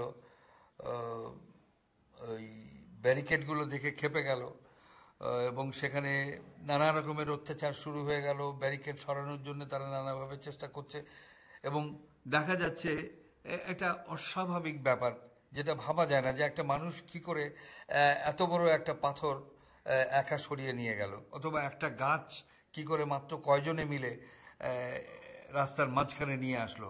এটা আমার মনে হয় যে কোনো মানুষ বোধহয় যখন প্রয়োজন হয় এবং লড়াইয়ের জন্য বিশেষ করে একটা আসরিক শক্তি বোধহয় তার ভেতরে জাগ্রত হয়। এবং সে কারণেই বোধহয় যে গাছটা 10 জনে মিলে পারা যেত না, সেটাকে হয়তো 2 জন কি 3 জনে মিলে রাস্তার মাঝখানে নিয়ে এসে দিয়ে গেছে, গাছের একটা গুড়ি দিয়ে গেছে। আমি তখন পূর্বদেশের বারান্দায় যখন আমরা এটা দেখছিলাম, আমাদের বারান্দায় লাইট জ্বলছিল, লাইটটা আমি নিভিয়ে দিলাম। নিভিয়ে দেওয়ার সঙ্গে সঙ্গে একটা রিয়াকশন হলো, যারা এই ব্যারিকেড সৃষ্টি করছিল তাদের। কি ব্যাপার, হঠাৎ করে তারা আমাদেরকে বকাবকি আরম্ভ করে দিল, দালাল ফালাল বলে গাল দিতে আরম্ভ করলো। তাদের ধারণা হলো যে এই লাইটটা দিয়ে তারা কিছুটা দেখে কাজ করার সুযোগ পাচ্ছে, এটা আমরা অফ করে দিচ্ছি পাকিস্তানিদের ইয়ে করার জন্য, সুবিধা করার জন্য, এরকম একটা ভাব মনে হলো। আমরা আবার লাইটটা জ্বাললাম এবং এই যে কাজগুলো আমরা সারা রাত ধরে অবলোকন করলাম, দেখলাম। এবং আমাদের বিল্ডিং ইয়ে করে আমাদের নিউজ সেকশন যেটা ছিল, সেই নিউজ সেকশনে পর্যন্ত রকেট হামলা করলো এবং গুলিবিদ্ধ হলো, জানলাগুলো ইয়ে হলো। আপনি অফিসে? আমরা সবাই অফিসে। আমি এবিএম মুসা, উনি অবজারভারে, আমি পূর্ব দেশে, পাশাপাশি বিল্ডিংয়ের পাশাপাশি অফিস, একই ফ্লোরে। মাঝখানে কাঁচের একটা ব্যারিয়ার ছিল যেটা ইচ্ছে করলে খোলা যেত, তা আমরা ওইটা দিয়ে তখন যাতায়াত করতাম। সবাই তখন খুব তটস্থ এবং 25 তারিখ রাত্রে কেউ বাড়ি যেতে পারলাম না, খাওয়া দাওয়া নেই, কোথায় কি হচ্ছে না হচ্ছে এগুলো খোঁজ খবর নিতে পারছি না। তার কিছুক্ষণ আগেই টেলিফোন লাইনগুলো কেটে গেছে এবং আমার সাথে লাস্ট টেলিফোনে কথা হলো ডক্টর ফজলে রাব্বির সঙ্গে। রাব্বি কি উৎসাহী, এবং সে বলছে যে লোহানি, আমি কিন্তু শুনতে পাচ্ছি আমাদের ছেলেরা গুলি করছে। তার সাংঘাতিক একটা মনোবল যে আমাদের ছেলেরা পাল্টা মানে প্রতিরোধ করবার চেষ্টা করছে, এই মানসিক ইয়েটা তার ছিল। এবং তার কিছুক্ষণ পরে লাইনটা কেটে গেল। এর মধ্যে আমরা শুধু একবার 32 নম্বরের পাশে বদরুন্না ইয়ে ছিলেন, যে বদরুন্নেসা আহমেদকে শুধু একবার জিজ্ঞেস করতে পেরেছিলাম যে আমি ব্যক্তিগতভাবে শেখ মুজিবুর রহমানকে লিডার বলতাম, এটা আমার জেলখানার সম্পর্ক, 62 সনে একসঙ্গে ছিলাম, সে কারণে এই এটা হয়েছে। এবং উনি সেটা স্বীকার করে নিয়েছিলেন। তিনি বলতেন যে তোর তো লিডার আমি না, সুতরাং খামাখা আমাকে লিডার বলিস। তারপরেও কিন্তু উনি এটা স্বীকার করে নিয়েছিলেন। তা আমি বললাম যে লিডারের খবর কি অবস্থায় আছেন? তো বদরুন্নেসা বললেন যে এখনো পর্যন্ত আছেন এটুকু জানি, তারপরে আর ওই লাইনটাও কেটে গেল। ফলে খবরের কাগজে অনেকগুলো লাইন থাকে, 2-4টে যে ট্রাই করে এই দুটোই মানে কোনো রকম করে জানতে পারলাম আমরা। অবজারভার অফিস থেকেও কিছু কিছু খবর নেওয়ার চেষ্টা করলো। রাতটা আমাদের এভাবেই কেটে গেল। পরদিন সকালবেলা তো আমরা বাড়ি যেতে পারলাম না, কারফিউ হয়ে গেছে। সারাদিন রয়ে গেলাম, পরের দিন সারাদিন মানে 26 তারিখ রয়ে গেলাম। 27 তারিখ সকালবেলা কিছুক্ষণের জন্য কারফিউ উইথড্র করা হলো, তখন বাড়ি গেলাম। কিন্তু বাড়ি বেশিক্ষণ থাকিনি। তার কারণটা হচ্ছে আমাদের একজন ফটোগ্রাফার ছিল মানু মুন্সি বলে, ওর একটা হোন্ডা ছিল। তো ওর ওই হোন্ডাটা নিয়ে আমার বাড়ি আমাকে পৌঁছে দিয়েছিল। তো আমি বললাম তুমি আর যেও না, তাহলে এক কাজ করো, আমরা একটু ইউনিভার্সিটি এলাকাটা ঘুরে আসি, কি অবস্থাটা দেখে আসি। আমি আর মানুর ক্যামেরাটা একটা বাজারের থলের মধ্যে করে লুকিয়ে আমরা বেরোলাম। প্রথমে শহীদ মিনার গেলাম, তারপরে ওদিকে গেলাম গোবিন্দদেবের বাড়ি এবং অন্যান্য জায়গা। কিছু এই ঘটনার পুনরাবৃত্তি করার দরকার নেই, কিন্তু দেখেছি যে বিভৎস অবস্থা, সেটা এখন মনে হলে সমস্ত শরীর শিউরে ওঠে। কি ধরনের নিপীড়ন, নির্যাতন এবং ধ্বংসাত্মক কাজ তখন যে হয়েছিল, এখন বলে সেটা বোঝানো যাবে না। এই এবং 26 তারিখের পরে 27 তারিখে আমি এইখানে একটা কথা বলে রাখি, সেটা হলো যে খবরের কাগজগুলো বার করার জন্য তারা তাগিদ দিতে আরম্ভ করলো। আর্মি হেডকোয়ার্টার থেকে লোক পাঠানো হলো, কর্নেল আমিল বলে এক ভদ্রলোক, তাকে পাঠানো হলো। তিনি ইয়ে করলেন, মিটিং ডাকলেন সেক্রেটারিয়েটে, ইনফরমেশন ডিপার্টমেন্টের একটি হল রুমে মিটিং হলো। সেখানে সমস্ত news editor, chief sub editor, editor, এদের সবাইকে ডাকা হলো। ডেকে বললো তোমরা যেভাবে হোক কাগজ বের করবে। তো আমাদের মধ্যে থেকে মাহবুবুল হক সাহেব বলে যিনি ছিলেন পূর্ব দেশের এডিটর, উনি বললেন যে কি করে কাগজ বের করবো, টেলিগ্রাম নেই, টেলিফোন নেই, কোনো সাপ্লাই নেই, নিউজ প্রিন্ট চলছে না, আমরা কি করে ইয়ে করব, কাগজ বের করবো, কাগজ তো বের করতে পারবো না। তো তখন ওনারা বললেন যে না, এটা আমরা বুঝি না, যে করে হোক কাগজ বের করতে হবে। তখন আমরা যেটা করেছিলাম সেটা হলো যে ওই প্রথম এবং শেষ পৃষ্ঠাটা আন্দাজ করে কিছু নিউজ রেডিও মনিটর করে টলে দেওয়া হয়েছিল, এবং ভেতরের পাতা যেগুলো দেওয়া হয়েছিল সেগুলো সব পুরনো সেলোফিন কেটে কেটে লাগিয়ে দেওয়া হয়েছিল। এগুলোর মধ্যে কোনো রকমের নতুন কিচ্ছু ছিল না, এগুলো ছাড়া কোনো উপায়ও ছিল না আমাদের। আর এই সময় আমাদের এখানে ছিলেন আইএসপিআর এর দায়িত্বে কর্নেল বেটা, পরে গিয়েও লিখেছে, বই লিখেছে, সিদ্দিক সালেক, ও আসলো। এটা আমার ভুলে গেছি, এটা 26 তারিখে ও এলো, এসে ও একটা লিফলেট নিয়ে আসলো। ভাই লিফলেটটা ইংরেজিতে লেখা, এটা উর্দুতে লেখা, এটা বাংলা এবং ইংরেজি করতে হবে এবং ছাপতে হবে। তো আমরা ওই লিফলেট ছেপে দেওয়ার তো মানে খবরের কাগজের অফিসে তো নিশ্চয়ই ওই লিফলেট ছাপার প্রেস নাই। এটা কিছুতেই তাকে বোঝানো যাচ্ছিল না। তিনি কিন্তু ইন্টার সার্ভিসেস প্রেস রিলেশনস এর লোক, কিন্তু এইটা বোঝার চেষ্টা করছিলেন না। তো তারপরে আমরা যখন করলাম, উনি যখন জোর জবরদস্তি করলেন যে এটাকে ঠিকঠাক করে দিতে হবে, তখন আমাদের মাথায় একটু শয়তানি বুদ্ধি আসলো। এটা মুসা ভাইয়ের মাথা থেকে আসলো। মুসা ভাই বললো যে ইংরেজিটা আমি দেখছি, বাংলা অনুবাদটা তোমরা করো, এবং অনুবাদটা কিন্তু শুদ্ধ অনুবাদ যেন না হয়। আচ্ছা, তো এখন মুশকিলটা হচ্ছে যে শুদ্ধ অনুবাদ না করাটা খুব কঠিন কাজ। একজন আনাড়ি লোক, অশিক্ষিত লোককে দিলে সে তখন শুদ্ধ করাটার চেষ্টাই বেশি করে, ফলে দেখা গেল এটা হলো না। যাকে দিয়ে দেওয়া হয়েছিল সে খুব সুন্দর অনুবাদটা করলো, যথার্থ অনুবাদটা করলো। তো তখন মুসা ভাই বললেন যে ইংরেজিটা আমি করছি, লোহানি তুমি একটু বাংলাটা করো, বাংলাটা কিন্তু ওরা যা বলেছে এই জিনিসটা থাকবে না, এটাকে নানাভাবে একটা করে দেবে যাতে লোকে বুঝতে না পারে। তাই বললাম সর্বনাশ, ঠিক আছে। তারপরে যাই হোক একটা দাঁড় করানো হলো, ঠিক আছে। এবং এই দুটো আমাদের যিনি এডিটর ছিলেন মাহবুল হক সাহেব, তাকে নিয়ে আসা হলো। উনি ম্যানেজিং এডিটর ছিলেন কি বলে এটা, পাকিস্তান অবজারভারের, এবং প্রেসের দায়িত্বটা ওনার। সুতরাং প্রেসে উনি এটা ছাপার ব্যবস্থা যেভাবে হোক করবেন। আমরা বললাম এটা সম্ভব না, এইভাবে করা যায় না। যাই হোক কোনো রকম করে এটা আমরা পার করে দিলাম। উনি এসে বুঝিয়ে টুঝিয়ে তাদেরকে নিয়ে গেলেন, এবং তিনি বারবার করে রিকোয়েস্ট করলেন যে এরা খায়নি আজ 2 দিন ধরে, এদের খাওয়ার কোনো ব্যবস্থা করার জন্য আমাদের সুযোগ যদি দিতেন তাহলে। তোয়াক্কা করলো না, চলে গেল। এই সিদ্দিক সালেক কিন্তু এর আগে ঘন্টার পর ঘন্টা এসে নিউজ টেবিলে এবং রিপোর্টার্সদের সঙ্গে আড্ডা মেরে কাটিয়ে গেছে, চা খেয়েছে, গপ্প করেছে। কিন্তু এই সময়টি তিনি আমাদের বিমুখ হয়ে গেলেন, মুখটা ঘুরিয়ে নিলেন। অবস্থাটা এরকমই ছিল তখন। কবে ঠিক করলেন যে, কিভাবে ঠিক করলেন যে ওপারে গেলেন? আচ্ছা, আমি যাবার কথাটা বলি। এটা আমরা 14 এপ্রিল, পয়লা বৈশাখ, এটা আমরা ঠিক করলাম। আমি আর আনম গোলাম মুস্তফা, শহীদ আনম গোলাম মুস্তফা, আমরা দুজনে ঠিক করলাম যে আমরা পয়লা বৈশাখে কি করে পয়লা বৈশাখ পালন করা যায়। গফফর চৌধুরী ছিল, ওকে বললাম, আরও অন্যান্য যারা ছিলেন তাদের সবাইকে বললাম যে কিভাবে করা যায়।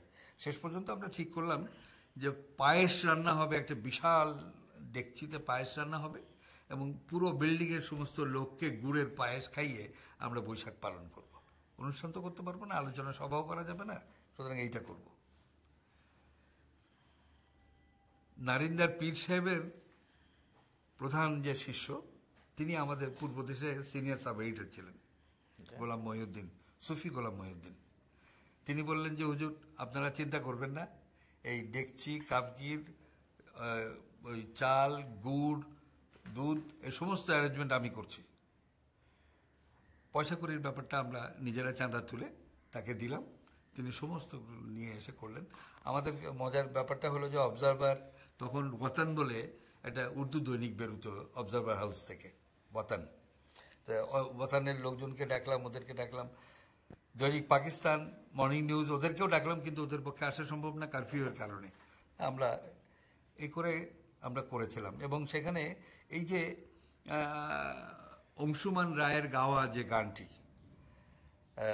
শোনো একটি মুজিবরের, এইটা যেদিন আকাশবাণী থেকে প্রচার করা হলো, সেদিন বারবার আকাশবাণীতে একটা অ্যানাউন্সমেন্ট হচ্ছে যে আপনারা অপেক্ষা করুন, অল্প কিছুক্ষণের মধ্যেই একটি বিশেষ ঘোষণা আপনাদের সামনে প্রচার করা হবে। এই কথাটা বারবার করে বলা হচ্ছে। এবং বেশ কিছুক্ষণ পরে আমরা দেখলাম যে কুষ্টিয়ার মেহেরপুরের বৈদ্যনাথ তলায় যে শপথ গ্রহণ অনুষ্ঠান, সেই অনুষ্ঠানে এটাকে ওবি থেকে আকাশবাণীর পক্ষ থেকে ওবি করেছিলেন। এই মুহূর্তে নামটা মনে পড়ছে না, আমি পরে মনে পড়লে নামটা বলবো ভদ্রলোকের। তিনি করেছিলেন, কিন্তু ওই অংশুমান রায় শোনো একটি মুজিবরের এই গানটি রেকর্ড করেছিলেন ওই দিন, এবং ওই দিনই এই গানটি প্রচার করা হয়েছিল। এবং যেদিন প্রচার করা হয় সেই দিনে ওই বৈদ্যনাথ তলার অনুষ্ঠানটাও প্রচার করা হয়েছিল। সেখানে সৈয়দ নজরুলের বক্তৃতা, তাজউদ্দিনের বক্তৃতা এবং অধ্যাপক ইউসুফ আলী যে স্বাধীনতার ঘোষণাটি পাঠ করেছিলেন সেটা, এবং প্রধান সেনাপতির বক্তব্য ইত্যাদি সমস্ত কিছু সেদিন প্রচার করা হয়েছিল ওই এর মাধ্যমে। এটা আমাদেরকে সাংঘাতিকভাবে আলোড়িত করেছিল, এবং এত ভয়ের মধ্যেও কিন্তু আমরা আকাশবাণী ধরে এই অনুষ্ঠানটা শুনেছিলাম সেদিন। এই করতে করতে আমার নিজের মধ্যেও একটা হলো যে এখন তো চূড়ান্ত পর্যায়ের দিকে যাচ্ছে, এরপরে বসে থাকা তো ঠিক নয়, কি করে যাই তাহলে। এবং এই খোঁজাখুঁজি করতে করতে, লোক ধরতে ধরতে, কিভাবে যাব, কোথা দিয়ে যাব, এগুলো ঠিক করতে করতে 1 মে এসে গেল। 1 মে এসে যাওয়ার পরে বাঙালি যে সমস্ত ইন্টেলিজেন্সের লোকজন ছিল, যারা 25শে মার্চের পর বা 1 মার্চে বঙ্গবন্ধুর আহ্বানের পর সব সরে গিয়েছিল, তারা আবার আস্তে আস্তে যোগ দিতে আরম্ভ করেছে। এবং এদের যোগ দেওয়া মানেই হচ্ছে আমরা যারা রাজনীতির সঙ্গে জড়িত বা এই সমস্ত সামাজিক কর্মকাণ্ডের সঙ্গে জড়িত, তাদেরকে ভীষণভাবে তারা টার্গেট করবে এবং যে কোনোভাবে ফাঁসিয়ে দেওয়ার চেষ্টা করার একটা থাকবে, মানে চেষ্টা থাকবে ওদের পক্ষ থেকে। এইটাকে অ্যাভয়েড করার জন্য আমরা ভাবলাম যে এখন তো আর করা যায় না, লুকিয়ে থাকা যাবে না, সুতরাং কিভাবে এখান থেকে আমরা যেতে পারি তার জন্য একটা চেষ্টা করতে হবে। আমি বোধহয় একটা পথ করলাম যে আমরা একসঙ্গে যাব, সেটা হলো সম্ভবত 5 মে। এখান থেকে নদী পার হয়ে জিঞ্জিরা দিয়ে, জিঞ্জিরা কি বলে, বুড়িগঙ্গা পার হয়ে, থানাগুলোর নাম ভুলে গেছি, 16 ঘর নাকি যেন, শ্রীনগর থানা, শ্রীনগর থানা। তো শ্রীনগর থানা পার হয়ে কিছু দূর গেছি, যাওয়ার পরেই হঠাৎ করে চিৎকার করে শুনছি যে একজন ডাকছেন। গলাটা শুনে মনে হলো ফয়েজ আহমেদের গলা, সাংবাদিক ফয়েজ আহমেদের গলা। ওখানেই ওনার বাসা। উনি বললেন যে কি ব্যাপার, আপনারা কোথায় যাচ্ছেন? আমি বললাম যে এরকম আমরা কয়েকজন মিলে এখানে আছি, আমরা আবার সবাই একসঙ্গে চলে যাব। শহীদ রুমি ও আমাদের সঙ্গে তখন ছিল। রুমি, ইশরাক বলে একজন ছিল, মনু বলে একজন ছিল, এটা আমাদের ওই ক্রান্তি শিল্পী গোষ্ঠীর যে গানের দল ছিল সেই দলের মানে মূল গাইয়ে। আর প্রতাপ হাজরা, আমাদের নামকরা ফুটবলার এবং হকি প্লেয়ার প্রতাপ হাজরা, ও ছিল। ওর ছোট ভাই কুমার শঙ্কর হাজরা ছিল, আরও কয়েকজন ছিল। এবং আমরা সবাই মিলে এক বাড়িতে, নাগরভাগ বলে একটি গ্রামে গেলাম। সেই গিয়ে একটু পুরনো বাড়ির দোতলায় রাত কাটালাম, কাটিয়ে ভোরবেলা রওনা হলাম আমরা যে মুন্সিগঞ্জ দিয়ে ঢাকা আসবো, ঢাকা থেকে তারপরে চলে যাব। মুন্সিগঞ্জ যাওয়ার কথা যখন চিন্তা করলাম, তখন হাইওয়েতে সিএনবি রোডে যখন উঠলাম, তখন খবর পেলাম যে ওখানে আর্মি ঢুকে গেছে। সুতরাং মুন্সিগঞ্জের যে লঞ্চ ঘাট আছে, ওই ঘাট দিয়ে আমরা পার হতে পারবো না। কোথা দিয়ে পার হওয়া যায় শেষ পর্যন্ত চিন্তা চরিত্র করে আমরা সবাই মিলে এই জিঞ্জিরার এইখান দিয়ে পার হলাম। এবং এই যে এটাকে কি বলে, ওই যে জেলখানার কাছে, চকবাজারের কাছে যে ইয়েটা, এইখান দিয়ে আমরা ঢাকা শহরে প্রবেশ করলাম।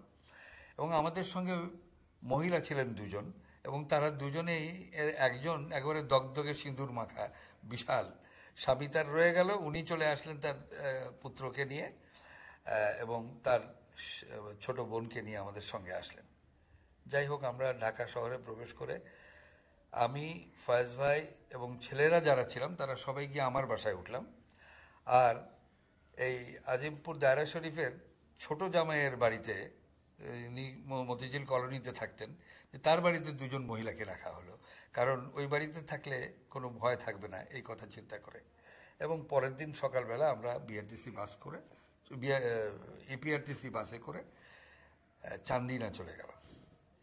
চান্দিনা গিয়ে ওইখান থেকে অনেক কাহিনী এর ভেতরে আছে, ওগুলো বলতে যাই না, কিন্তু চান্দিনা থেকে একটা নৌকো 90 টাকা দিয়ে আমরা ভাড়া করেছিলাম, করে একটা বর্ডার এরিয়াতে গিয়ে একটা থানা ফাঁড়িতে আমরা গিয়ে উপস্থিত হলাম এবং সেইখানে থেকে আগরতলা চলে গেলাম।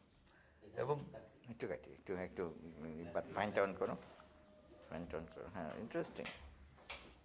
সেটা কিভাবে সংশ্লিষ্ট হলেন এবং গঠনটা কি?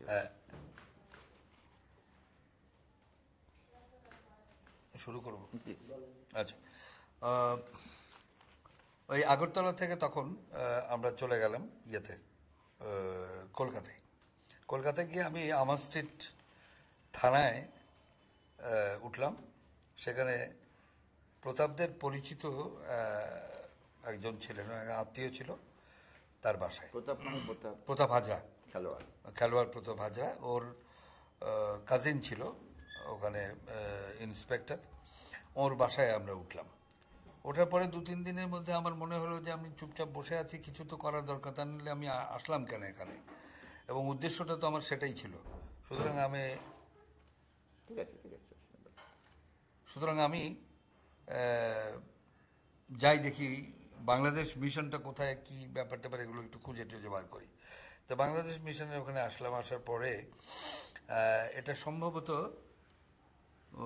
22 কি 23শে মে, 24শে মে হবে। তা আমাকে হঠাৎ করে আমিনুল হক বাদশাহ দূর থেকে ছুটে এসে ধরলো, ধরে বললো যে লোহানী ভাই চলেন। আমি কোথায় যাব? তো বললো যে যাবো এক জায়গায়, আপনি একটু ওয়েট করেন, আমি আসছি। বলে মিশনের ভেতরে গেল। ভেতরে গিয়ে অনেকক্ষণ ওয়েট করলো।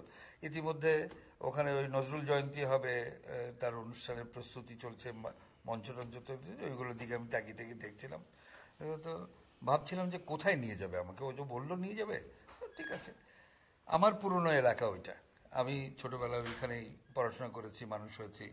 তো সেই পার্ক সার্কাস এরিয়াতে হাঁটতে আরম্ভ করলাম। ও বেরিয়ে আসলো, হাঁটতে আরম্ভ করলাম। করতে করতে পার্ক সার্কাস মোড়ে এসে ও একটা ট্যাক্সি ধরলো। ট্যাক্সি ধরে দেখি যে কংগ্রেস এক্সিবিশন সৈয়দ আমির আলী এভিনিউ দিয়ে ছুটতে আরম্ভ করেছে ট্যাক্সি। অনেক দূর যাবার পরে দেখলাম যে বালিগঞ্জের দিকে যাচ্ছি, এবং হঠাৎ করে ডান দিকে ঘুরলো। ডান দিকে ঘোরার পরে কিছু দূর যে এক জায়গায় থেমে বললো যে লোহানী ভাই, এটা হলো স্বাধীন বাংলা বেতার কেন্দ্র, আপনি এইখানে থাকবেন এখন। আমি গেলাম, দোতলায় উঠলাম, গিয়ে আশফাককে পেলাম, টিএইচ সিকদারকে পেলাম, শহীদুল ইসলাম তখনও বোধ ছিলেন না, আশফাককে পেলাম। আশফাক বললো যে লোহানী ভাই বসেন, ভালোই হলো, নিউজের ইয়ে তো আপনার উপরে চাপবে এখন। ওখানেতে 25 মে বোধ হয় নজরুল জয়ন্তীর ইয়ে, ওই দিনে এটা ওপেনিং করা হবে, মানে চালু হবে। কেউ ওপেনিং করার জন্য আসবে না, কিন্তু এটা চালু হবে ওই দিনেতে। এবং নিউজটা লেখার জন্যে কামরুল ভাই আসলেন, এসে বললেন যে তোমার এখানে টেবিল চেয়ারের কোনো বালাই টালাই নাই, কাগজ কলম কোথায় পাবে না পাবে জানি না, জোগাড় করে নাও, নিয়ে এই শান্তিনিকেতনী কায়দায় মাটিতে বসে লিখতে আরম্ভ করো। ঠিক আছে, ছোট্ট একটা ঘর, খুবই চিলতে একটা ঘর, সেই ঘরের মধ্যে বসে এই কাজগুলো আরম্ভ করলাম। আমি জীবনে কোনোদিন ইংরেজি লিখিনি, অনুবাদ করেছি, কিন্তু ইংরেজি বুলেটিন লেখা এটা আমার ধাঁচে কোনোদিন ছিল না এবং লিখিও নি। বাধ্য হয়ে তখন ইংরেজি বুলেটিন লিখতেও হলো। এবং প্রথম বুলেটিন যেটা, সেটা পড়লেন সালে আহমদ। সালে আহমদ মানে আমাদের সৈয়দ হাসান ইমাম। সালে আহমদ নামে, ছদ্মনামে সে এটা পড়তে আরম্ভ করল। এবং প্রথম দিন আমাদের যে ঘটমাক্ত কলেবরে স্টুডিও, যেটাকে আমরা স্টুডিও হিসেবে ব্যবহার করেছিলাম, সেটা এত বড় একটা রুম হবে, এত বড় একটা রুম হবে, এবং চারদিকে দরজা জানলা বন্ধ, এবং তার মধ্যে কিছু কিছু কাকের আওয়াজ এবং গরুর আওয়াজ পাওয়া যাচ্ছে। তার মধ্যেই রেকর্ডিং হচ্ছে, এবং কোনো কোনো সময় খালি গায়ে হাসান ইমাম বেরিয়ে যাচ্ছে বাইরে গিয়ে একটু হাওয়া টাওয়া খেয়ে ফ্যানের তলায় বসে, তারপরে আবার এসে রেকর্ডিং করতে। এই অবস্থার মধ্যে আমাদের প্রথম দিনের কাজ শেষ হলো। এবং তারপরে আমরা অবশ্যই একটা পাশে আরেকটা রুম ছিল, সেই রুমটাকে স্টুডিওর মতো করে সাজিয়ে নিলাম, এবং আমরা কিছু রেকর্ডিংস পেলাম, যন্ত্রপাতিও পেলাম, আমাদেরকে হেল্প করেছিল ভারত সরকার সেগুলো দিয়ে, এবং 50 কিলোওয়াট ইয়েটা তখন চালু হয়েছে হলো এটা দিয়ে। এই স্বাধীন বাংলা বেতার আরম্ভ হলো। এটা একটা দোতলা বাড়ি ছিল বালিগঞ্জ সার্কুলার রোডে। এই বাড়িতে আমরা থাকতাম। এখানে রেকর্ডিং হতো। হ্যাঁ, কত নাম্বার ছিল বালিগঞ্জের? নাম্বারটা মনে আছে? নাম্বারটা এই মুহূর্তে 29 নম্বর না 39 নম্বর, আমার ঠিক খেয়াল নেই। তো ওই বাড়িতে আমরা থাকতাম। এর পাশেই ছিল খাটাল, মোষের খাটাল, আর পেছনে ছিল বিএসএফ এর ট্রেনিং সেন্টার। এই মাঝখানটা আমরা, আর আমাদের একটা সিকিউরিটি ব্যাপারটা ছিল বলেও বোধহয় আশেপাশ দিয়ে থাকার জন্যই আমাদেরকে করেছিল। আর বালিগঞ্জ সায়েন্স কলেজটা কাছেই ছিল। এই এলাকাটা আমাদের পুরনো পরিচিত, বন্ধু বান্ধবরা সব ওখানেই যাতায়াত করছে। এই চাটা খেতে কখনো কখনো এই ঘরমাক্ত কলেবর অবস্থা থেকে বেরিয়ে গিয়ে খেয়ে আসছে। আমাদের তখন সেশন, দুটো অধিবেশন হতো, একটা সকালে একটা রাতে। রাতে মানে সন্ধেবেলায়। জি। এবং পরবর্তীকালে আমরা 3টে অধিবেশনে গেছিলাম। এবং প্রথম দিকে আমরা শুধু বাংলায় অনুষ্ঠান করতাম। কয়েকদিনের মধ্যেই যখন আলমগীর আসলেন, আলমগীর কবির আসলেন, আলী জাকের আসলেন, শহীদুর রহমান বলে একজন আসলেন, পারভিন আহমেদ আসলেন, এরা সবাই আস্তে আস্তে জড়ো হলেন যখন, তখন ওই ইংরেজি বুলেটিনের দায়িত্ব এবং প্রোগ্রামের দায়িত্বটা আলমগীরের ওপরে চাপিয়ে দেওয়া হলো। এবং পরে আমরা উর্দু সার্ভিসও আরম্ভ করেছিলাম, কারণ আমরা দেখলাম যেটা সাইকোলজিক্যাল ওয়ারফেয়ারের একটা ইউনিট যারা কাজ করছিলেন তখন, তাদের মধ্যে থেকে আসলো যে আপনারা বাংলা এবং ইংরেজিতে বলছেন, কিন্তু এই যে স্বাধীন বাংলা বেতারের ব্রডকাস্টটা বিভিন্ন জায়গায় যাচ্ছে, সেখানে কিন্তু উর্দু স্পিকিংটাও আছে। এবং বাংলাদেশের ভেতরে যারা আছে, যারা এটা শোনে, তাদের মধ্যে কিন্তু উর্দু স্পিকিং লোক আছে। তাদেরকে মোটিভেট করার জন্য না হলেও আপনাদের উদ্দেশ্যটা কি এটা বলবার জন্য উর্দুতে কিছু করা দরকার, অনুষ্ঠান করা। তখন জাহিদ সিদ্দিকী বলে পাকিস্তান উর্দু বোর্ডের, উন্নয়ন বোর্ডের যে বাবায়ে উর্দু আব্দুল হক, তার সহচর এই জাহিদ সিদ্দিকী, বাড়ি তার ময়মনসিং, তিনি এলেন। আমরা তখন তাকে এই উর্দু সার্ভিসের দায়িত্বটা দিলাম।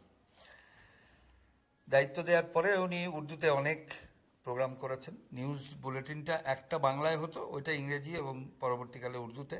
এইভাবে 3টা বুলেটিন আমরা প্রচার করতাম। মজার ব্যাপার হচ্ছে যে স্বাধীন বাংলা বেতারে যে শিল্পীরা আসতেন তারা সব ওই একতলায় থাকতেন। আমরা কিছু লোক দোতলায় থাকতাম, ওই একটা ফ্লোরে, এবং আমাদের কাঁধের উপর দিয়ে বাথরুমে যাওয়া আসা করছে। ওই বাথরুমের জল আমাদের গায়ে পড়ছে, চোখে মুখে পড়ছে, খেয়াল নেই এগুলো। এই অবস্থার মধ্যে কিন্তু আমরা সব তখন কাজ করেছি। এবং প্রত্যেকের যে কাজগুলো মানে অন্যের দ্বারা করা দরকার, সেগুলো নিজেরা করে নিয়েছি। কারো উপরে নির্ভর করার মতো অবস্থা আমাদের ছিল না। সবটাই আমরা আস্তে আস্তে আমাদের দ্বিতীয় একটা স্টুডিও তৈরি হয়েছিল। 2 নম্বর স্টুডিও আসার পরে মিতা, নারায়ণ ঘোষ, সুভাষ দত্ত, এরকম আরও অনেকে জড়িত হলেন। সুমিতা দেবী ছিলেন, আপনার ওই যে কল্যাণ মিত্র নাট্যকার, তার বিখ্যাত যে জল্লাদের দরবার রাজু, যেটাতে অভিনয় করে সাংঘাতিক প্রসিদ্ধি লাভ করেছিলেন। এরকম কিছু কিছু প্রোগ্রাম তখন আমরা ইন্ট্রোডিউস করতে আরম্ভ করলাম। বাচ্চাদের অনুষ্ঠান শুরু হয়ে গেল, যে দীর্ঘস্থায়ী যদি হয় তাহলে বাচ্চাদেরকেও তো বোঝানোর দরকার কি, কেন এই যুদ্ধটা আমরা করছি। সুতরাং বাচ্চাদেরও কিছু কিছু কাজ তৈরি করা হয়েছিল। এবং আমাদের এখানে সবচেয়ে বিখ্যাত যে অনুষ্ঠান সেটা ছিল চরমপত্র।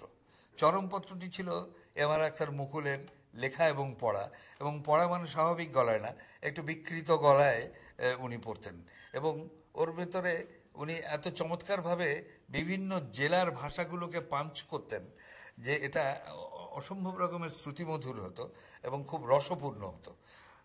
যেমন ধরেন ঢাকার ল্যাঙ্গুয়েজ, ঢাকাইয়া ল্যাঙ্গুয়েজ ব্যবহার করছেন, চিটাগোনিয়ান ল্যাঙ্গুয়েজ ব্যবহার করছেন, বগুড়ার ল্যাঙ্গুয়েজ ব্যবহার করছেন, বিভিন্ন জায়গায় বরিশালে ল্যাঙ্গুয়েজ ব্যবহার করছেন।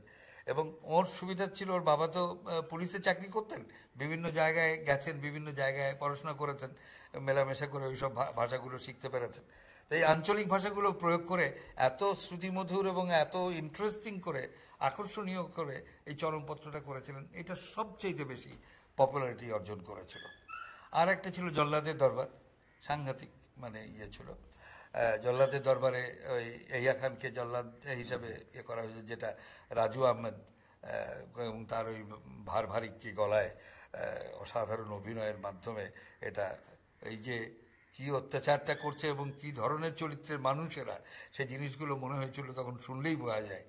তারপরে গান, মানে সৈনিকদের জন্য একটা আলাদা গান হতো, মুক্তিযুদ্ধের যারা লিপ্ত ছিল মুক্তি সেনাদের জন্যে, সেটা একটা আলাদা চাঙ্ক ছিল। তারপরে এমনি যে সমস্ত মুক্তিযুদ্ধের গান, গণসঙ্গীতের, সেইখানে কিন্তু আমরা প্রচুর গান, ওই যে বলেছি পুরনো ভারতীয় গণনাট্য সঙ্গের গান যেগুলো 60-এর দশক এবং 50-এর দশকে ব্যবহার করেছি আমরা এখানকার সাংস্কৃতিক আন্দোলনের সময়, সেই গানগুলো কিন্তু ওখানে পুনরাবৃত্তি হতে আরম্ভ করলো। যেমন সলিল চৌধুরী প্রতিবাদ, আমার প্রতিবাদের ভাষা, তারপরে বিচারপতি তোমার বিচার, মানব ন্যায় বন্ধনে, এই ধরনের অনেক গান তখন গাওয়া হলো। এবং হেমাঙ্গ বিশ্বাসের কিছু গান, হেই সামালো হেই সামালো, তারপরে ওই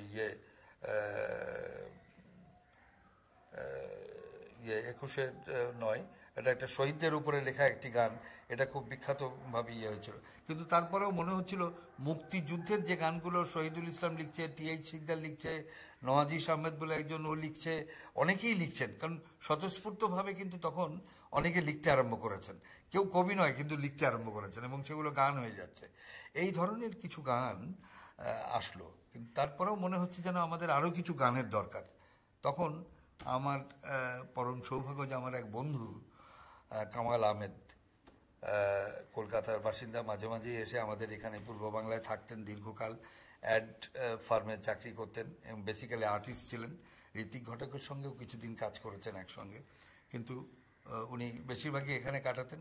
উনি তখন ওখানে, এবং উনি আমাকে খোঁজ দিলেন যে আমাদের এক বন্ধু কিছু গান রচনা করেছেন, এগুলো দিতে চান, তো চলেন কালকে আপনাকে পরিচয় করিয়ে দেব। আমার সাথে পরিচয় হলো চৌরঙ্গীর মোড়েতে, এবং সেখানে উনি দুটো এক্সারসাইজ বুক আমাকে দিলেন, এবং তার মধ্যে অসংখ্য মুক্তিযুদ্ধের গান এবং বাংলাদেশের মুক্তিযুদ্ধের ওপরে লেখা। ভদ্রলোকের নাম হচ্ছে গোবিন্দ হালদার। তিনি একটা ছোট্ট সরকারি চাকুরে ছিলেন, এবং ওই খাতা দুটো নিয়ে আসলাম আমি, নিয়ে এসে আমি ইয়েকে দিলাম, ওর নাম কি, সমর দাসকে দিলাম। এবং সমর দাস একটু দেরি হচ্ছে দেখে আমি ওর কাছ থেকে একটি খাতা নিয়ে আপেল মাহমুদকে দিলাম। আপেল মাহমুদ যেদিন পেল ওই দিনই একটা সুর করে ফেললো, একটি ফুলকে বাঁচাবো বলে যুদ্ধ করি। তো এটা আমি জিজ্ঞেস করলাম যে আপেল কোন গানটা করলে, বলে যে আপনি সন্ধেবেলায় শুনবেন, সন্ধেবেলার সেশনে ওইটা যাবে, এটার জন্যে। কি হলো, তুমি আওয়াজ করছো না ওখানে? তোমার আওয়াজই তো ডিস্টার্ব করছে। বসো তো, ভেতরে গেছে, ওটা ডাকছেন, উনি ডাকছে, ও আছে, তাহলে জোরে ডাকো, তাহলে বন্ধ করে ডাকো। দাঁড়াও দাঁড়াও, আওয়াজও করছো কিন্তু আওয়াজ একটু শুনছে না। হ্যাঁ হ্যাঁ। তো আপেলকে আমি একটা খাতা দিলাম, তো আপেল একটা গান সুর করলো, একটি ফুলকে বাঁচাবো বলে যুদ্ধ করি। এই গানটি সন্ধেবেলায় যখন প্রচার হলো, আমরা সবাই অসম্ভব রকমের আবেগ আপ্লুত হয়ে গেলাম। এবং ওখানে মান্নান ভাই, যিনি ইনচার্জ ছিলেন বেতারের, টাঙ্গাইলের এমপি ছিলেন মান্নান, জিল্লুর রহমান সাহেব ছিলেন, আর চট্টগ্রামের দৈনিক আজাদির সম্পাদক খালেদ সাহেব ছিলেন। খালেদ সাহেব এমপি তখন। তো ওরা তিনজনই প্রত্যেক দিন বিকেলবেলায় আমাদের ওই 2 নম্বর স্টুডিওর সামনে একটা বারান্দা ছিল, যে একচিলতে বারান্দা, ওই বারান্দায় বসতেন এবং অনুষ্ঠান শুনতেন। আমরা শুনে সাংঘাতিকভাবে মানে ইয়ে হলাম, মানে আবেগ আপ্লুত হলাম, এবং আপেলকে ধন্যবাদ দিলাম, এবং আরও কতগুলো গান ওইখান থেকে বাছাই করে করলেন। এরপরেই কিন্তু সমরদা দেখলেন যে আপেল তো আমার আগে করে ফেললো, তো আমি তো পিছিয়ে গেলাম একেবারে। তো তখন উনি তাড়াতাড়ি করে একটা গান করলেন, পূর্ব দিগন্তে সূর্য উঠেছে। অসাধারণ একটি গান, যেটি বাংলাদেশের প্রত্যন্ত অঞ্চলে এখন গাওয়া হয় এবং সবাই জানে এই গানটা। তো সমরদা এই গানগুলো করলেন, এবং পরে আরও কতগুলো গান উনি করেছেন, আপেলও কতগুলো করেছে, এক নদী রক্ত পেরিয়ে, তারপরে আরও কী কী যেন গান আমি এই মুহূর্তে সবগুলোর স্মৃতিতে নেই, কিন্তু প্রচুর গান তারা তখন করেছিলেন। এই গানগুলো আমাদেরকে সাংঘাতিকভাবে মানে ইয়ে করেছে, অনুপ্রেরণা দিয়েছে, এবং যারা মুক্তি ফৌজ লড়াই করছিলেন রণাঙ্গনে তাদেরকেও সাংঘাতিকভাবে এই চরমপত্র, জল্লাদের দরবার, এই সমস্ত অনুষ্ঠানগুলো তাদেরকে উৎসাহিত করেছে। আর একটা জিনিস যেটা আমরা লক্ষ্য করেছিলাম সেটা হলো যে বিভিন্ন জায়গা থেকে আমরা যে খবরের জিনিসগুলো মানে সংগ্রহ করতাম, এই জায়গাটা আমি একটু বলি, এটা খুব ইন্টারেস্টিং যে স্বাধীন বাংলা বেতার কেন্দ্রটি যে মুক্তিযুদ্ধ অঞ্চলের মধ্যে কোথাও অবস্থিত, এইটা জনসাধারণকে বা পূর্ব বাংলার মানুষকে বোঝানোর জন্যে আমরা যে জিনিসটা গোপনীয়তাটা রক্ষা করতাম সেটা হলো যে ওই ধর্মঘট হলে কায়দা কানুন করে চেষ্টা করতাম নিউজগুলো দেওয়ার জন্য, যাতে করে লোকে না বুঝতে পারে যে ধর্মঘটের জন্যে এটা কোনো অসুবিধা হয়েছে। একবার 3 দিন ধর্মঘট হলো, এই কমিউনিস্ট পার্টি, মার্ক্সবাদী কমিউনিস্ট পার্টি, ওরা 3 দিনের লাগাতার ধর্মঘট ডেকে বসলো। তখন আমরা কি করব বুঝতে পারলাম না। আমরা বললাম বিএসএফ অথরিটিকে যে তাহলে তোমরা সিকিউরিটির কারণে সবাইকে না যেতে দিলে অন্ততপক্ষে 3-4 জন লোককে যেতে দাও, যেমন ধরো বাংলা, ইংরেজি, উর্দু 3টা বুলেটিনের জন্য 3 জন লোক এবং 1 জন টেকনিশিয়ান, এই 4 জনকে যেতে দাও। তারপরে তারা কিছুতেই রাজি হলো না এটাতে দিতে, এবং শেষ পর্যন্ত 1 জনকে রাজি হলো, কিন্তু আর বাকি 1 জন গেলে তো আর সবগুলো করতে পারবে না, এটা সম্ভব নয়। তখন আমরা করলাম, আমাদেরকে রণাঙ্গন থেকে যে বন্ধুরা মুক্তি ফৌজ যারা আসতো, মুক্তি সেনা যারা আসতো স্বাধীন বাংলা বেতারে কোনো কোনো সময় একটু অবসরে কথাবার্তা বলতে, তারা আমাদের কতগুলো চার্ট দিয়ে গিয়েছিল, এই অস্ত্র ব্যবহার করলে এই ধরনের ক্ষয়ক্ষতি হতে পারে, এই ধরনের মানুষ মারা যেতে পারে, এত বাড়িঘর নষ্ট হতে পারে, এ ধরনের একটা আইডিয়া দিয়ে গেছে। ওই চার্ট দেখে আমরা 3 দিনের সমস্ত নিউজ বুলেটিন, 3-9টা বুলেটিন 3 দিন আগে রচনা করে 3 দিন পরে প্রচারের ব্যবস্থা করে ওই সমস্ত এক জায়গায় করে পাঠিয়ে দিলাম। এবং আমরা অন্ততপক্ষে সমর্থ হয়েছিলাম যে এই যে 3 দিন ধর্মঘট হয়েছে, এতে করে আমাদের কোনো ক্ষতি হয়নি, আমাদের নিউজ ওই তাৎক্ষণিক যে নিউজগুলো দেয়া দরকার সেই নিউজগুলো আমরা দিতে পেরেছি। ওই কারণ মুক্তিযুদ্ধ তো সাইকোলজিক্যাল ওয়ারফেয়ারের একটা অঙ্গ হচ্ছে এই স্বাধীন বাংলা বেতার কেন্দ্র। তো স্বাধীন বাংলা বেতার কেন্দ্রে আমরা যা বলছি এইটাই তো মানুষের কাছে গ্রহণযোগ্য হবে, সুতরাং আমরা যা বলবো সেটাই তারা শুনবে। আমি যদি বলি যে ঢাকা বম দিয়ে উড়িয়ে দেওয়া হয়েছে, ঢাকার লোক অবিশ্বাস করবে, কিন্তু ঢাকার আশেপাশে যারা আছে তারা সবাই বুঝবে যে হ্যাঁ ঢাকা তো উড়িয়ে দিয়েছে, তাহলে এখন আমরা সর্ববৃহৎ বিজয়ের পথে এগিয়ে যাচ্ছি, এটা মনে করবে। এই কারণেও আমরা কিছুটা সেদিন করতে পেরেছিলাম, কিন্তু তবুও মনে করি যে মানুষজন কেউই বুঝতে পারেনি যে 3 দিন বা 4 দিন হরতাল ছিল এবং তার কারণে আমাদের নিউজ বুলেটিনে কোনো প্রবলেম হয়েছে।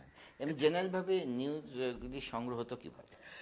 নিউজ সংগ্রহ আমরা করতাম যেটা, সেটা হলো যে আমাদের ওয়ার করেসপন্ডেন্ট পরের দিকে কয়েকজনকে করেছিলাম আমরা, অল্প কয়েকজন, তারা বিভিন্ন জায়গা থেকে টেলিগ্রাম করে পাঠাতেন কিছু নিউজ। আর আমরা ফোর্ট উইলিয়ামে একটা ওই ইস্টার্ন কমান্ডের একটা কোঅর্ডিনেশন ইয়ে ছিল, দপ্তর ছিল, ওই দপ্তরে যে সমস্ত নিউজগুলো আসতো ওগুলো আবার আমাদের কাছে পাঠিয়ে দিত, যুদ্ধ সংক্রান্ত নিউজগুলো। আর কিছু নিউজ আমরা খবরের কাগজ থেকেও মনিটর করতাম, এই মানে ইয়ে করতাম, লিফট করতাম। আর আমরা voice of America, BBC, Australia, Japan, এই 4টে রেডিও মনিটর করার চেষ্টা করতাম। করাতে তাতে লাভ হতো আমাদের যে আমরা এদের কাছ থেকে অনেক ফ্রেশ নিউজ পেয়ে যেতাম, যেটা আমাদের পক্ষে পাওয়া সম্ভব ছিল না, কিন্তু ওদের যেহেতু দীর্ঘকালের লাইন আপটা আছে সেই কারণে তারা এই জিনিসটা এই সোর্স থেকে পেয়ে যেত। তো মজার ব্যাপার একটা বলি এখানে, সেটা হলো যে যখন ভারতের সঙ্গে পাকিস্তানের যুদ্ধটা লাগলো, ইন্দিরা গান্ধী কলকাতায় ছিলেন, তার সফর শেষ মানে কেটে দিল্লি চলে গেলেন, এবং তখন ওই ন্যাশনাল কি বলে দিল্লিতে পার্লামেন্টের অধিবেশন বসবে এবং সেখানে বাংলাদেশকে রেকগনাইজ করার কথা ঘোষণা করা হবে। এই দিনে ওই একই অবস্থায় দেখলাম যে অল ইন্ডিয়া রেডিও দিল্লি থেকেও ওই একই অ্যানাউন্সমেন্ট হচ্ছে যে আপনারা অপেক্ষা করুন, খুব শিগগিরই একটি গুরুত্বপূর্ণ ঘোষণা শুনতে পাবেন। আমি ব্রডকাস্টিংয়ের ইতিহাসে এ ধরনের ঘটনা আমার জানা নাই যে এরকম কোনো অ্যানাউন্সমেন্ট কখনো হয়। যাই হোক, পার্লামেন্টের হলো এবং সেখানে তো যুদ্ধ লাগলো। এই যুদ্ধ লাগার কথাটা আমাদের প্রধান সেনাপতি এমএজি ওসমানী উনি বললেন যে নিউজ এডিটরকে ডেকে পাঠাও, আমাদের ডেপুটি চিফ যে একে খন্দকার উনি আমাকে ডেকে পাঠালেন। আমরা গেলাম, থিয়েটার রোডে গেলাম। থিয়েটার রোডে যাওয়ার পরে ওসমানী সাহেব আমাকে বললেন যে আমি চাই স্বাধীন বাংলা বেতার কেন্দ্র থেকে যেন এই নিউজটা প্রথম অ্যানাউন্সমেন্ট হয় যে পাকিস্তান ভারতকে অ্যাটাক করেছে।